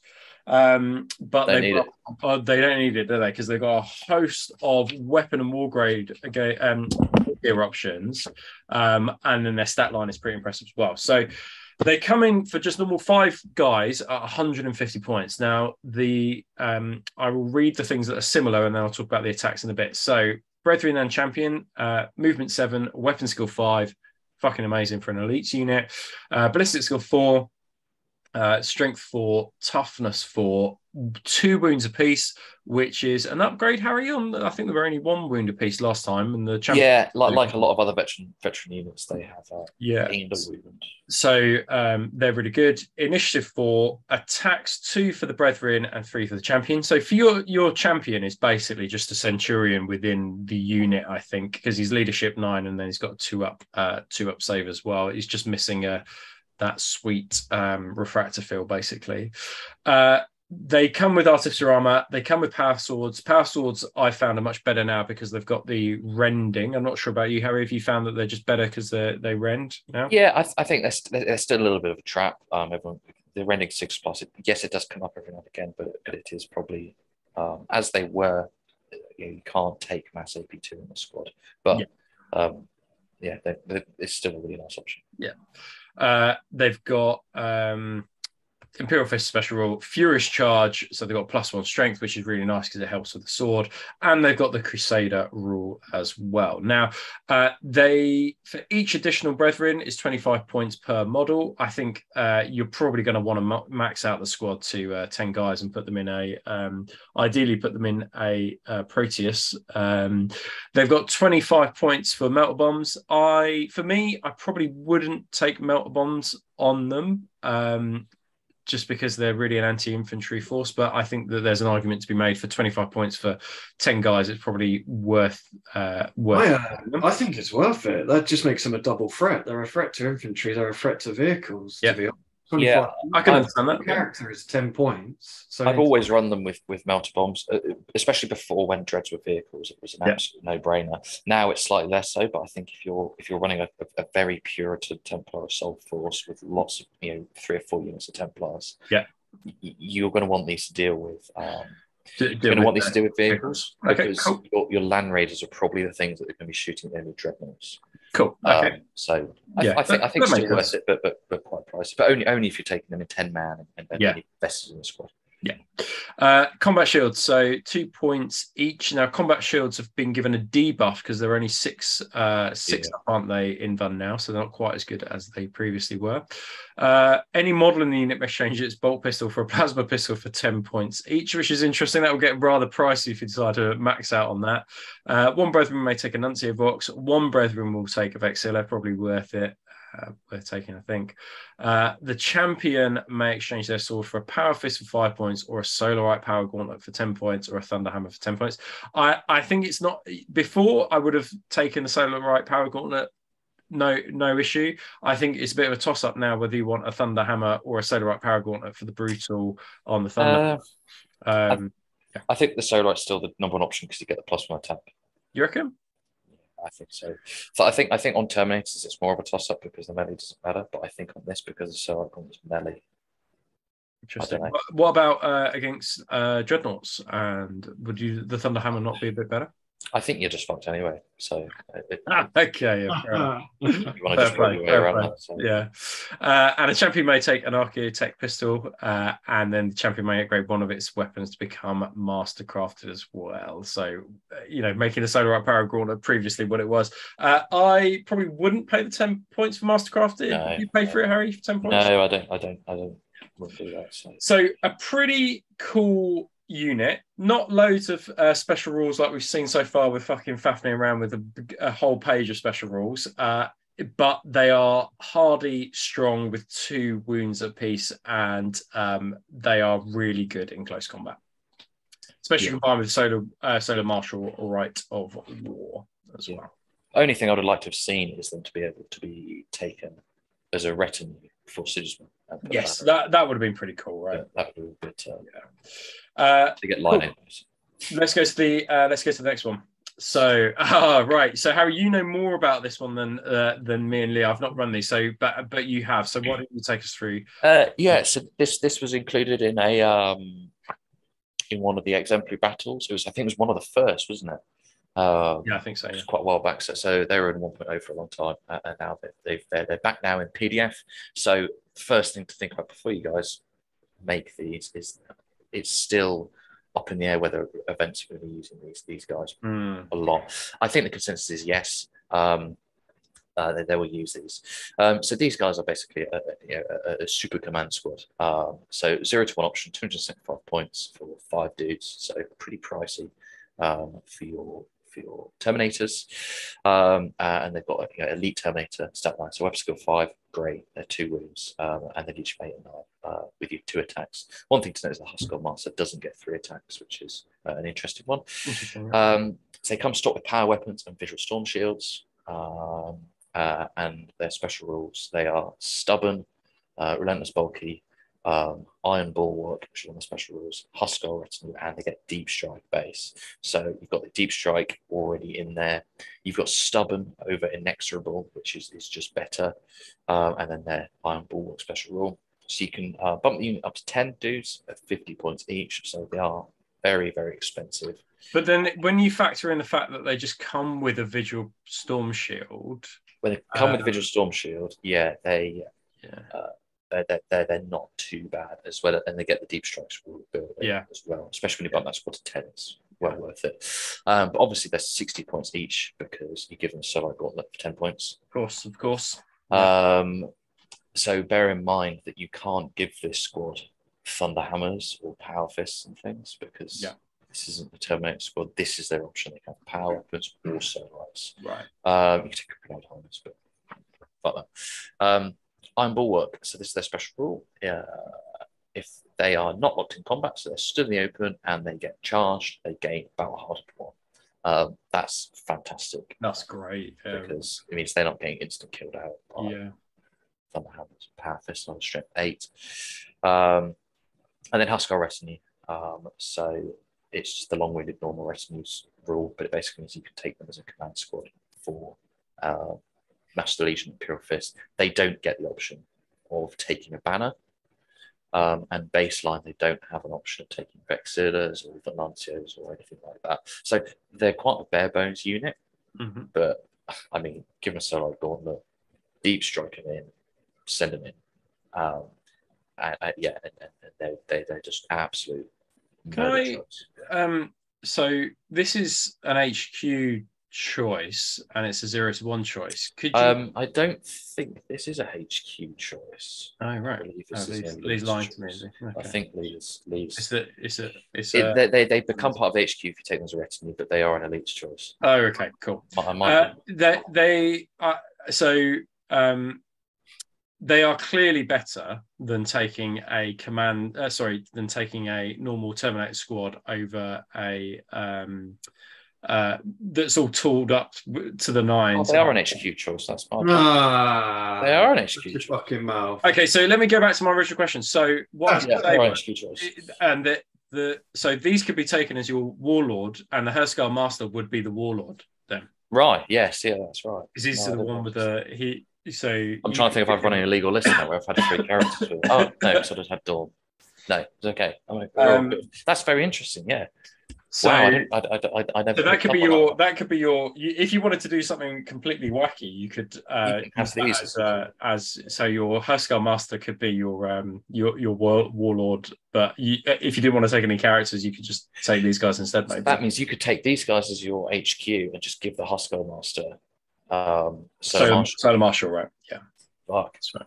Right, that's a bit stupid. Anyway, okay, yep. So I think what's great about that though as well is that if you're taking Rogal Dawn and you just like, oh, well, I don't really want to take an HQ because there's no point. You just take Dawn and then these guys fill the. And I suspect that's probably the rationale behind making them an HQ choice. No, that's my bad. I always thought they were an elite, so they do seem an awesome unit.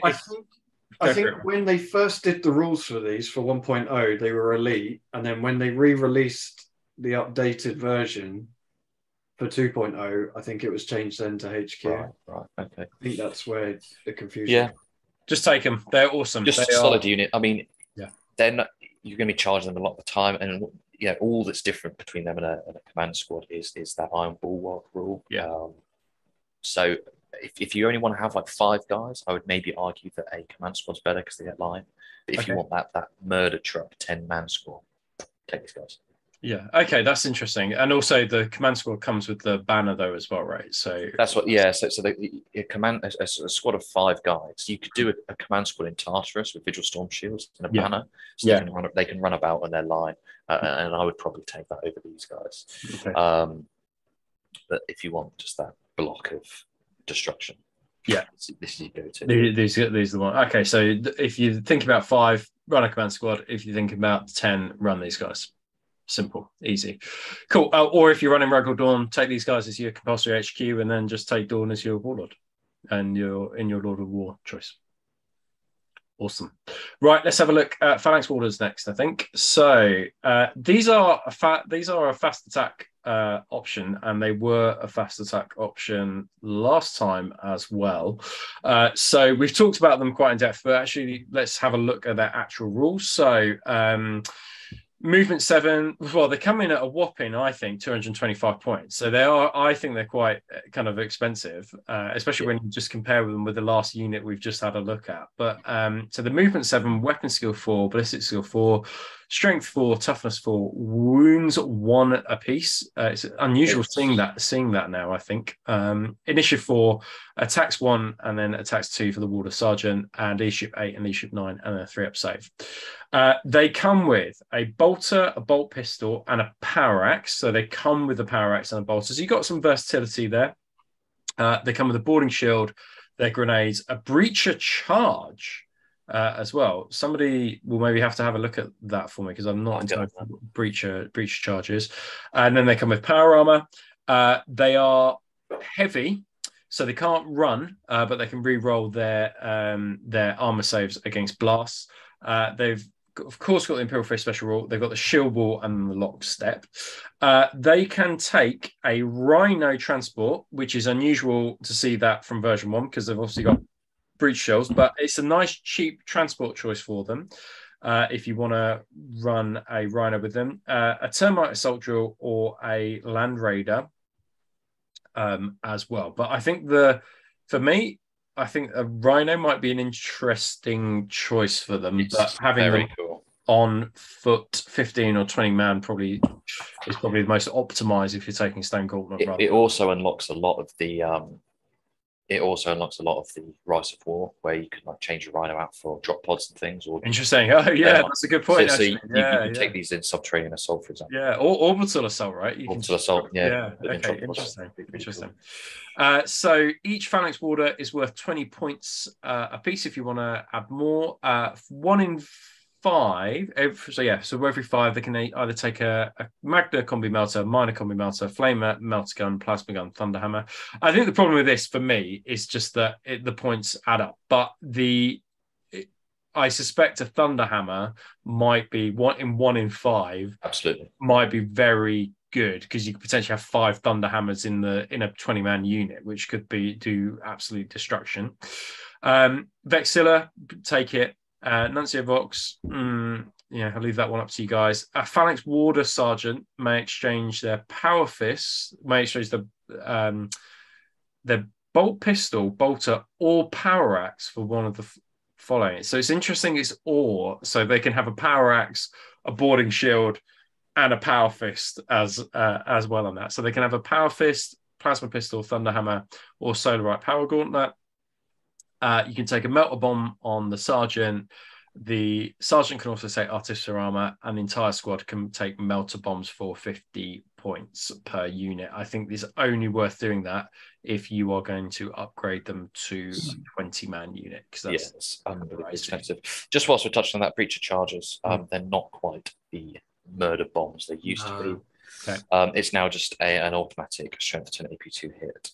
There's initiative 1 against buildings and fortifications. So it's actually what it's supposed to be. It's for breaking doors open instead of and things, which is really cool. Can't take down a Aegis defense line. No. You have how many breacher charges you put on an Aegis defense line, it will not. It will never.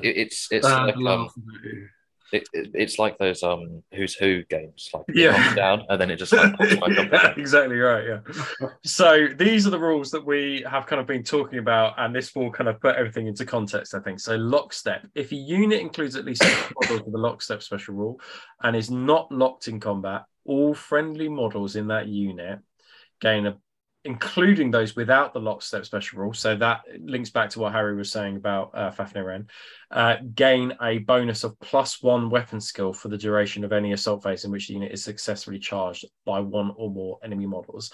So if they get charged and there's 3 guys in that unit, then they are going to be weapon skill 5. So that is great. That's really, really good.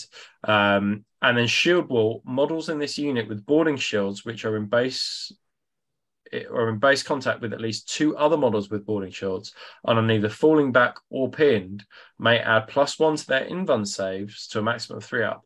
Friendly models with the independent character special rule that have joined a unit of Phalanx Warders also benefit from this special rule, so long as the unit includes at least 3 models with the shield rule special rule as well. So that means the Fafnir also gets that as well, right? Because because he has his boarding shield, which explains why he's got the Iron Halo and then the boarding shield as well.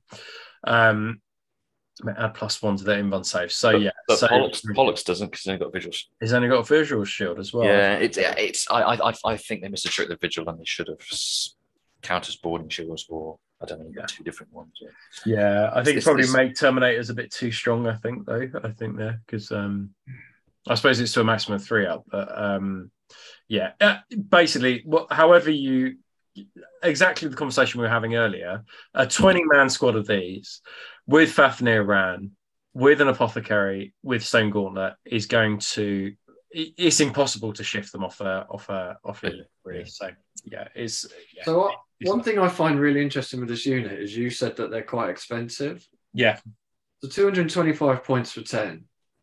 So a breacher squad is 155 points. So for 70 points, you're getting lockstep, you're getting shield wall, and every single person's getting a fucking power. Okay. I think when you put it into that, you think I think that's actually, and then you add it into some of the fucking ridiculous rights of war. Yeah. Like, I actually think that bang for their buck. I just see the 200, I think, just for a troops choice, or I think, oh man, eye-wateringly expensive when compared to attack squad. But they get all those things. Yeah, but I can understand the point you're making. I mean, the problem is you're not going to have many points left after you max out that unit or 2 of those. You're really not going to have a lot left. I think the key with these is running them bare bones, isn't it? Don't start adding too much stuff, because you don't fucking need to. Yeah, you want to have, if you want to do 20-man foot slogging or 10-man in a rhino or something. Yeah. And then I wouldn't even put Tiffy arm on the warden sergeant. Well, maybe you would. With an apothecary, though, do you really need it, right? I mean, you're re-rolling a 4-up invuln saves, and then you've got your 5-up feel no pain, but 4-up feel. So it's like I'd give 4 up, right? So I'd give 4 of them thunderhammers for sure. I feel like other than that, I would just completely leave it. Yeah. I feel like the 50 points for the melter bombs is a bit of a trap. Yeah, it seems very, very expensive, doesn't it? But especially if you're going to take thunderhammers for a few days, then you can deal with vehicles, right? But Yeah. Yeah, okay. Well, maybe that's a good way to put it, which is that you either go for the Thunder Hammers or you go for the Melt Bombs, but don't go both because it's fucking mad and expensive. So, yeah. Okay. 100 points across 2 squads of Melt Bombs. I mean, you're halfway there to the Deep Striking Terminator squad with 3 changes. Yeah. It's interesting. Right, let's have a look at the next slide, please, Lee. So the last one, and just as a cursory thing, because I don't think I've ever seen this. So the Atos DS runs in at 800 points. It's Dawn's Pimp Wagon. I don't know the current rules for the Thunderhawk. So having a look now, and I can do a little comparison. Yeah, a bit of comparison. So while Harry's looking at that, I will tell you about this one. So it's movement 18, ballistic skill 4, front, side, and rear armor is 12. Seems quite weak for a flying tank. It's got a hull points 9 and transport capacity of 32. It is a vehicle. It's got flyer, hover, lumbering, transport, and unique. It's got a central line mounted turbo laser, 4 turret mounted heavy bolters, 2 front mounted las cannons, 6 Hellstrike missiles, ramjet distraction grid, and a flare shield as well. It's of course got Imperial Fists, power of the machine spirit, so it can fire everything everywhere. Assault vehicle, transport bay, void shields, and the Atos Pretoria. And the Atos has 1 access point on each side and 1 access point via the front wrap. And it can also take a front-mounted macro bomb cluster.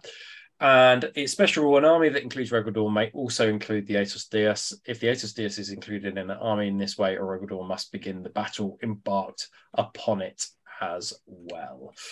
So where before you had, you either had to kind of choose Dawn or a Lord of War, they're allowing you to unlock this within the Laws of War, and then you've got the Primarch in that as well. But that's you're going to be playing this in a big point game, right? This is a 5,000 point kind of like game that you're going to be playing. Harry, is this much different from the normal Thunderhawk?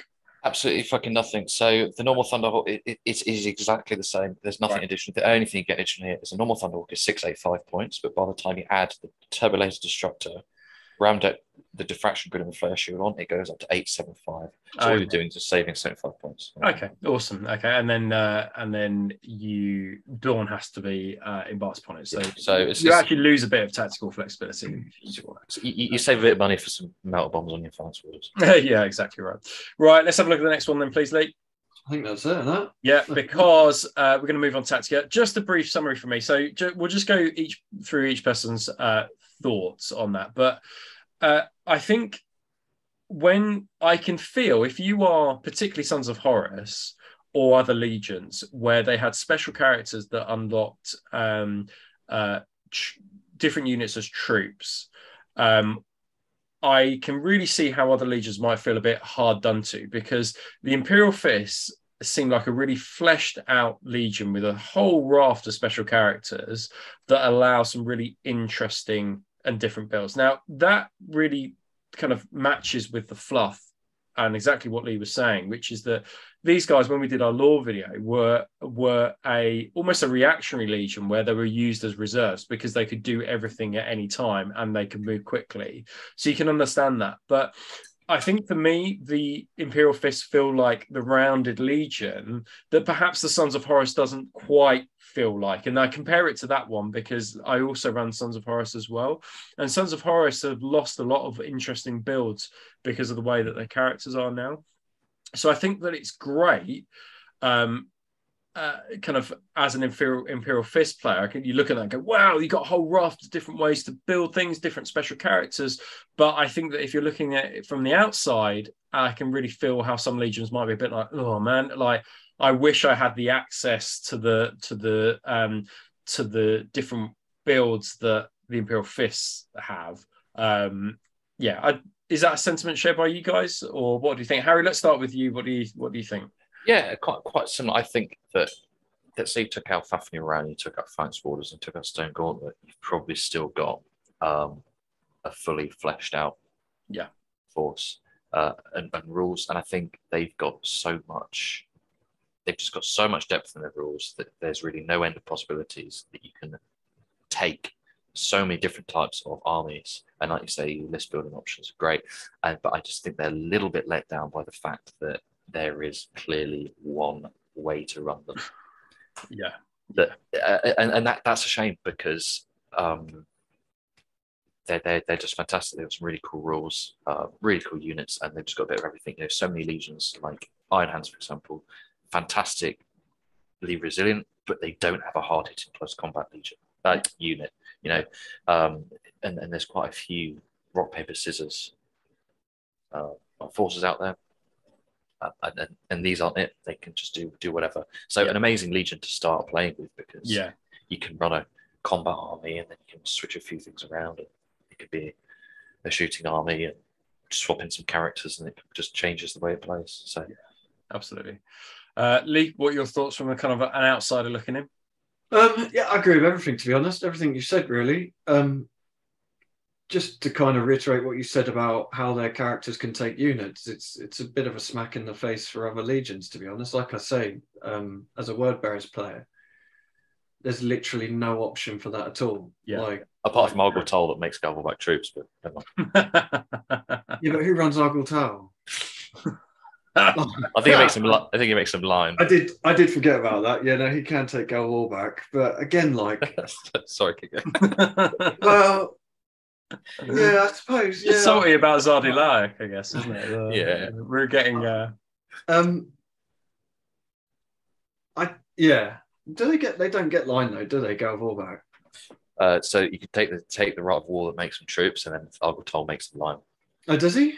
Yeah, I don't know what you're fucking crying about then. No, yeah, go on, Lee. Open the Word Bearers rules. I don't run Argul Toll, so I've never even looked. We'll do Word Bearers next, so you know what's going on. I don't. I like to be salty. We'll get someone on that knows about it. I do find it strange. All right, I mean that's one character in a list where you used to be able to take like Ashen Circle. Yeah, Zardilaic can no longer take Ashen Circle as. And lots of Primarchs can't unlock vets or things like that in the way that they used to, right? So. And like Iron Warriors used to be able to unlock Terminators. Oh, that was so good, wasn't it? But I think when you have characters that unlocks units, and then that's fine, and then you add in very good Rites of War, it almost becomes fucking silly. Yeah. If you only let certain legions do that, then it almost becomes unfair. It's I find it a bit weird. I don't really know why they've done that, but I've this is the first time I've looked through the Imperial Fists rules, to be totally honest with you, and I really like them. I get what you're saying, that there's one way to run them that is like the most powerful way, but I think they're good enough. There's plenty of other ways. And there's so many options that you can kind of do what you want, really, can't you? Like, I really do think that if you wanted to do an assault army, even that isn't a Templar assault army, if you wanted to do an assault Imperial Fist, I think you really could, and it wouldn't be impossible to make it work. Yeah, you could do Master Spoilers and Spartans, and there's rules in there that help you with that. But even just the Phalanx Warders, like I really like the idea of breaches, but breaches are good for sitting on an objective and not getting shifted off it, but they don't do anything else. They don't shoot particularly well, and they do fuck all in combat. Whereas, like, you take your Phalanx Warders, they're getting +1 to their shooting because of their Legion rule. So, all right, they're only shooting bolt guns, but it's still better than your standard breacher squad. And they have fucking power axes. So now I think they're only getting like 1 or 2 attacks in combat, but it's all AP2, you know what I mean? So even that unit, it does it so much better than what just a normal breacher squad does. Yeah, I really like them. Like, cool. They're good. Well, yeah. I think there's not much more to say on them, really. I think we've covered it, and hopefully that's given you guys who are listening a really in-depth kind of review of the Imperial Fists kind of Legion rules and how things stack and work together. So if you are struggling for ideas, hopefully this has helped you. But we are going to just spend the last 10 minutes doing a bit of a Tactica review and more of a bit of a state of where Heresy's at. We and Harry went to an event, a doubles event, last week in London. And what I'm going to do with this, I'm going to pose a question to both Lee and Harry. Can I just interrupt? Yeah. Argyle Tal only gives the unit he joins line. So shut the fuck up. So I'm going to give my opinion, or rather, I'm going to pose a question to Harry and Lee, and I want them to give their kind of opinion on it just in the last 10 minutes. So let's have a look at the first one, Lee. So my opinion. So let me just tell you about this one. So Nemesis bolters, 72-inch range, strength 5, AP 5, heavy 1, rending 5 up, sniper and pinning. So my opinion on this is that combined with Night Fight and the debuffs to leadership overall, Nemesis bolters are too powerful. Harry, what's your thoughts on that? I would be inclined to disagree. Go for it. Although I do think there are issues. I wouldn't say they're too powerful. I'd say they're very powerful. You tell us what your thoughts are. Tell us what the issues currently are for it. So reasons for, they're very good. I think it's very obvious. They've got range 72 inches. It's very easy to get night fighting on things, augury scanners and the like. They can sit at the back of the board and they can blink away. Vets can take them. Vets are relentless. Vets can move around and shoot them. They're auto weapons. Imperial Fists get hit on 2+ with them. Their weapon has the sniper rule in it, so no matter who the fuck is wielding it, it's headshotting sergeants. And rending 5+ is excellent because rending means you know a third of everything that hits is wounding a dreadnought, it's wounding a primal, it's wounding whatever. You can even plink wounds of vehicles and stuff, and then it's pinning on top of that, which is the king rule. So yeah, they're excellent weapons. Now, reasons, I think they're very, very expensive. 10 points a model on most things is massive. You know, a standard recon squad becomes like nearly 300 points. Vet squads become incredibly expensive, and I think people fall in a trap with putting them on vets, and then vets want to be in combat. Their weapon skill 5, they've got 2 attacks and all that stuff, and they just end up being these units that are kind of shooting and doing okay at shooting, but not getting killed enough, but not getting in combat enough to do what their points are there for. So I think that's the only thing against them at the minute where I would say they're not too powerful, is because there are 10 points a model, and if you spam them across your whole army, you could be spending 300-400 points on Nemesis bolters in your army, which is a huge points cost. And if you come across an army that's all rhinos, or you can then take things to negate pinning, which people are now starting to do. They're now starting to realise this is what I can do to negate pinning and negate the sniper rule. But I would say they do need changing. I wouldn't have the sniper on a weapon. I think that units should have the sniper rule. So, like headhunter teams have precision shot 4+. I think recon squad should have a precision shot 5+. Vets shouldn't have that, so they're just hitting them with it, and then keep. If that makes sense. So just not. I think that makes perfect sense. I think that. I suppose the weapon itself might not be the issue, but the rules around the actual general rules have made it an issue. So I find that the lack of interaction on a 5+ rending sniper hit extremely boring, in the way that I can't even do a lookout sir now, because that's gone.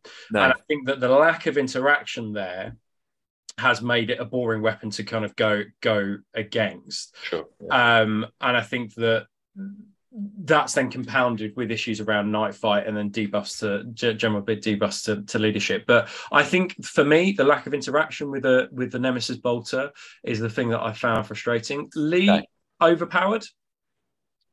So I've only ever played against these on recon squads. I've never played against them on veterans, and it's teams of 5. And my experience is they haven't done a huge amount. You got a team of 5, 2 or 3 are going to miss. Of those 3, you might get 1 5+ rending.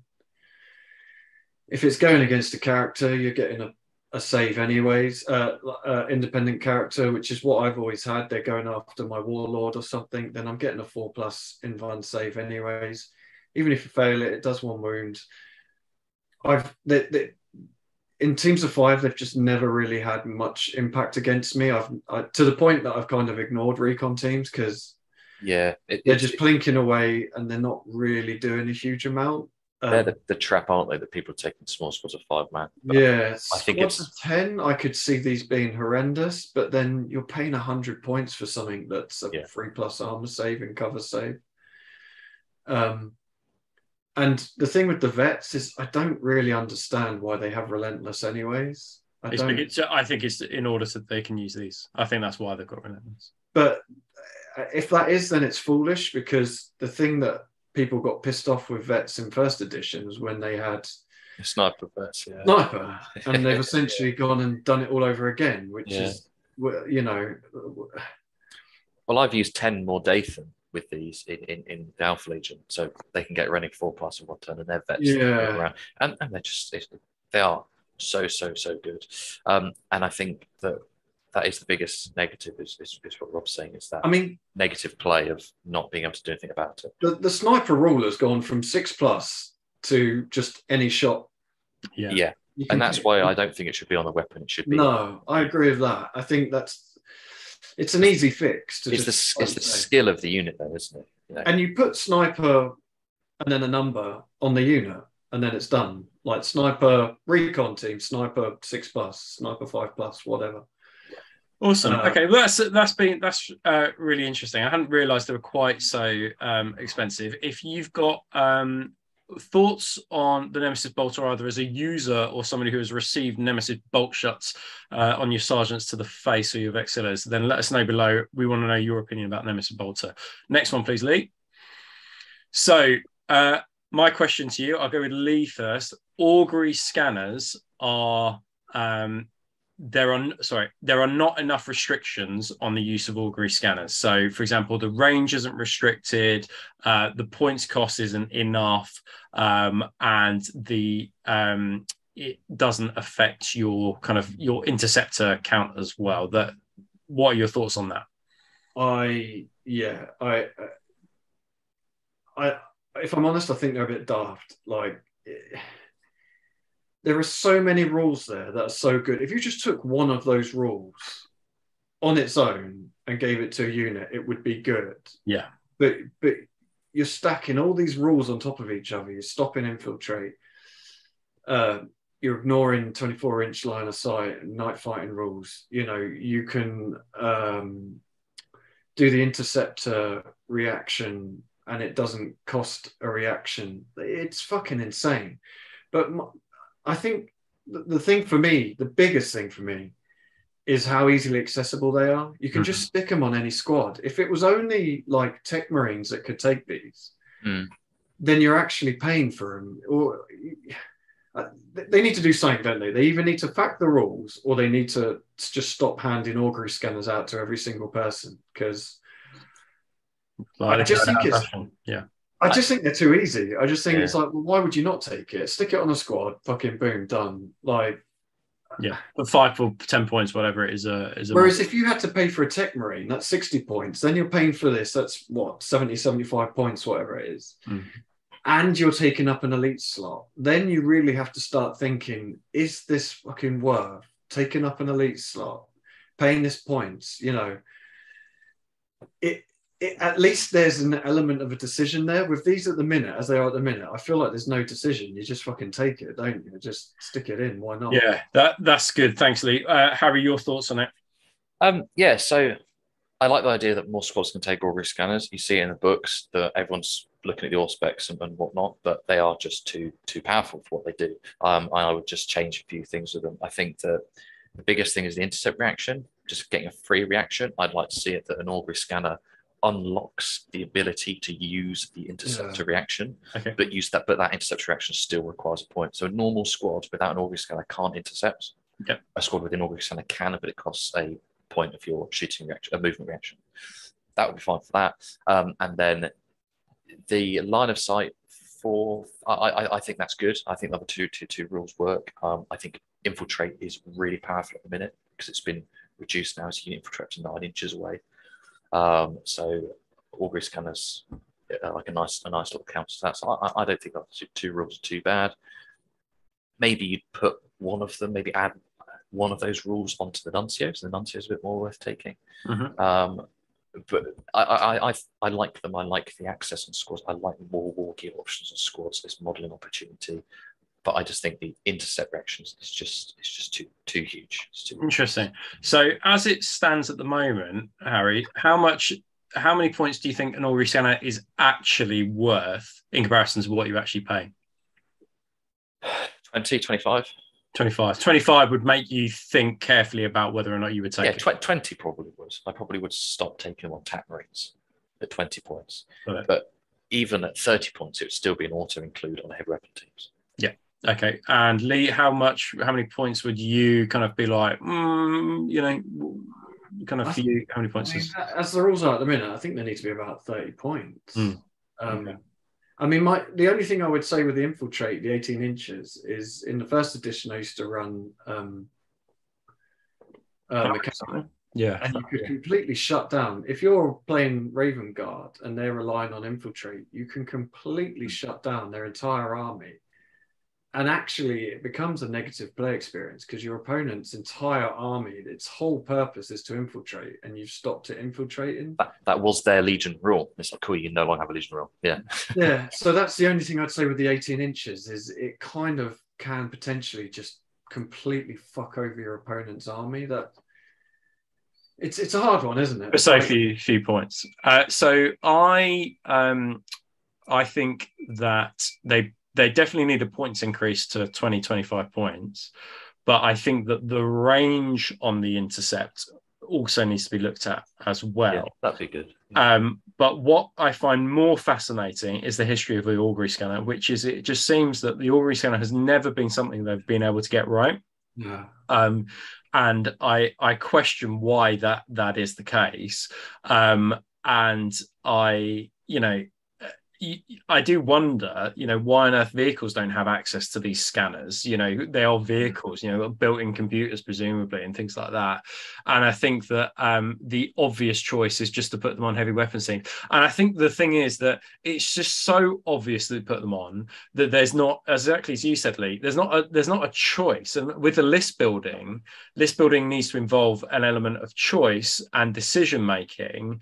But the Augury scanner, as it currently stands, there is no choice. You just take it, and if you don't take it, you are going to be severely hampered against the opponent who does take it. And I think that it's just, I think that it needs to either go up, access needs to be limited, or it needs to be the range on it needs to be limited. But something needs to happen. What worries me is that it won't be fact in the upcoming fact. I think those rules could actually stay exactly as they are, but what needs to change is the interceptor and the night fighting rules. Both of those. Yeah, interesting. Cool. Okay, that was a discussion. And our third thing is that the debuffs, so my question is, or my statement is, debuffs to your army during night fight are too much. Harry, let's start with you. I completely agree. Again, it's now people have started to play the game. It's no longer a choice to take searchlights and everything, and Augury scanners and everything, and that's it. People like Night Lords are just insane with their prey sight. Boom, awesome. Marines shouldn't be that scared of the dark. The leadership should only be for solar orcs and mooks like that. The line of sight kind of works. I get that. And barrage weapons, yeah, I get that. But the leadership thing's pretty huge. And the fact that it's just on a 2-up straight away. Like, why am I always fighting in the dark? Like, I'm not, what the fuck? Did no battles happen during the day? The Siege of Terror actually only happened 12 hours a day. Like, everyone just packed up and went home. It just doesn't work at the minute. It's really strange, and it's just the fact that it is going to be night fighting in the first turn. Yeah. So you have to pay 5 points to put searchlights and things on vehicles and counter it, because it's not the fact that, I'm going to be clever and do this thing to improve my chances on first turn. It's more a case that if you don't do it, you'll be punished. Yeah. Yeah, I think, yeah. How about you, Lee?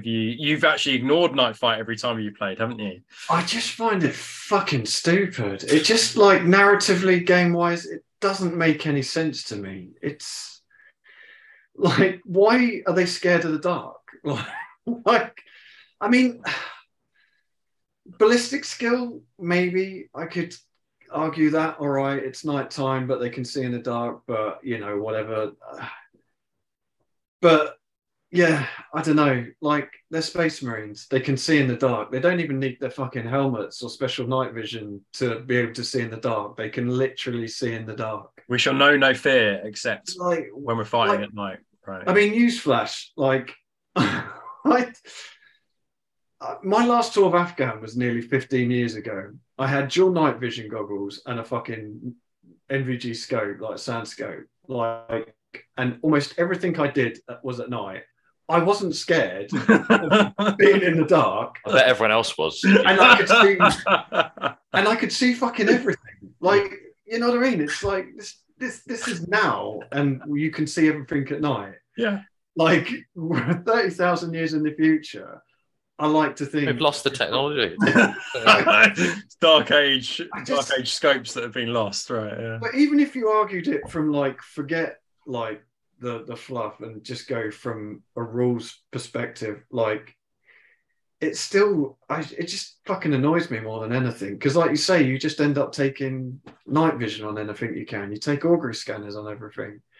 Yeah, it's another set of rules that didn't. I think there's a lot of things in this edition things that didn't do much before. They've gone, oh, let's make that do something now, and it's just like pinning and things. Yeah, and that night fighting didn't do much before, unless you were a couple of certain legions that could maximize on that. Yeah, but now it's just the other way. I feel like that's how they should have done it. They should have had night fighting to allow those legions to maximize their legion rules, rather than it having a negative impact on everyone else. Like, if you had night fighting and it affected, like, a militia force, I would understand that. You got a load of fucking idiots that are badly trained, poorly equipped, and they know there's a load of Marines running around in the dark. They're going to get scared. Like, you know what I mean? If you're a superhuman, fucking see in the dark ninja assassin, you're not scared of being. You don't even know it's dark. you got a fucking helmet on. Like, everything's got a green wash on it. Yeah.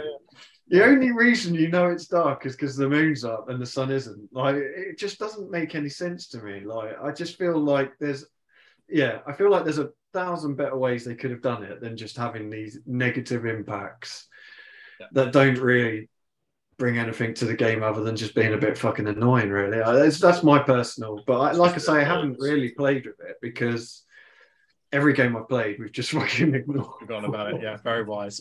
So some good things on that one. I think for me, if Night Fight was on a 4-up, then even that might be a little bit of a change because it adds some uncertainty. But exactly as Harry said, it's going to go off. Is a 5 out of 6 chance that you're going to get Night Fight. So just take the augury scanners and the searchlights. But then the problem is that the augury scanners have problems in and of themselves as well. So and I think that those issues have just sort of compounded each other. And then these are all interweaving issues, these 3 things, because then the Nemesis bolters come into their own because of the because then you can snipe out your augury scanners. Exactly right. And I think that these are interlinked things that are compounding issues within the game currently. But my biggest fear is because they are such a big important part of the rule set that they won't be changed on a fact. I think is the things for me that is quite worrying.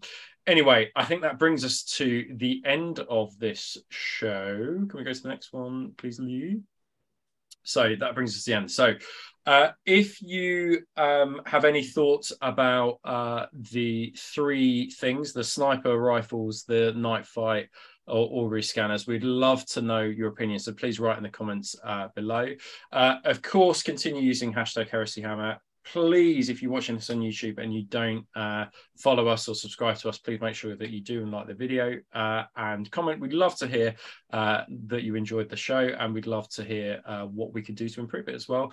If you've got any lists, please send them to heresyhammer30k@gmail.com, because we'd like to review some of those in our Tactica section when we can.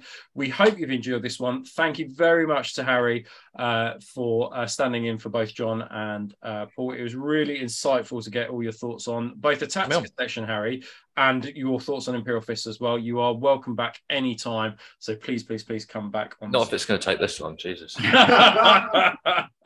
it that bit out. This room should have been repainted by now. Anyway, take care, guys. Can I add one thing? Go on, Lee. Yeah, go for it. Yeah. If you've got any Legion specifically you want us to do a deep dive in, then put a comment. We've already had one comment. Someone wants Alpha Legion doing next. So oh God, we have to get Harry back for that. Sorry, another 4 hours. So let us know, and the one that gets the most comments we'll do next. That one. Awesome. All right, take care, guys, and see you soon. Cheers. Bye.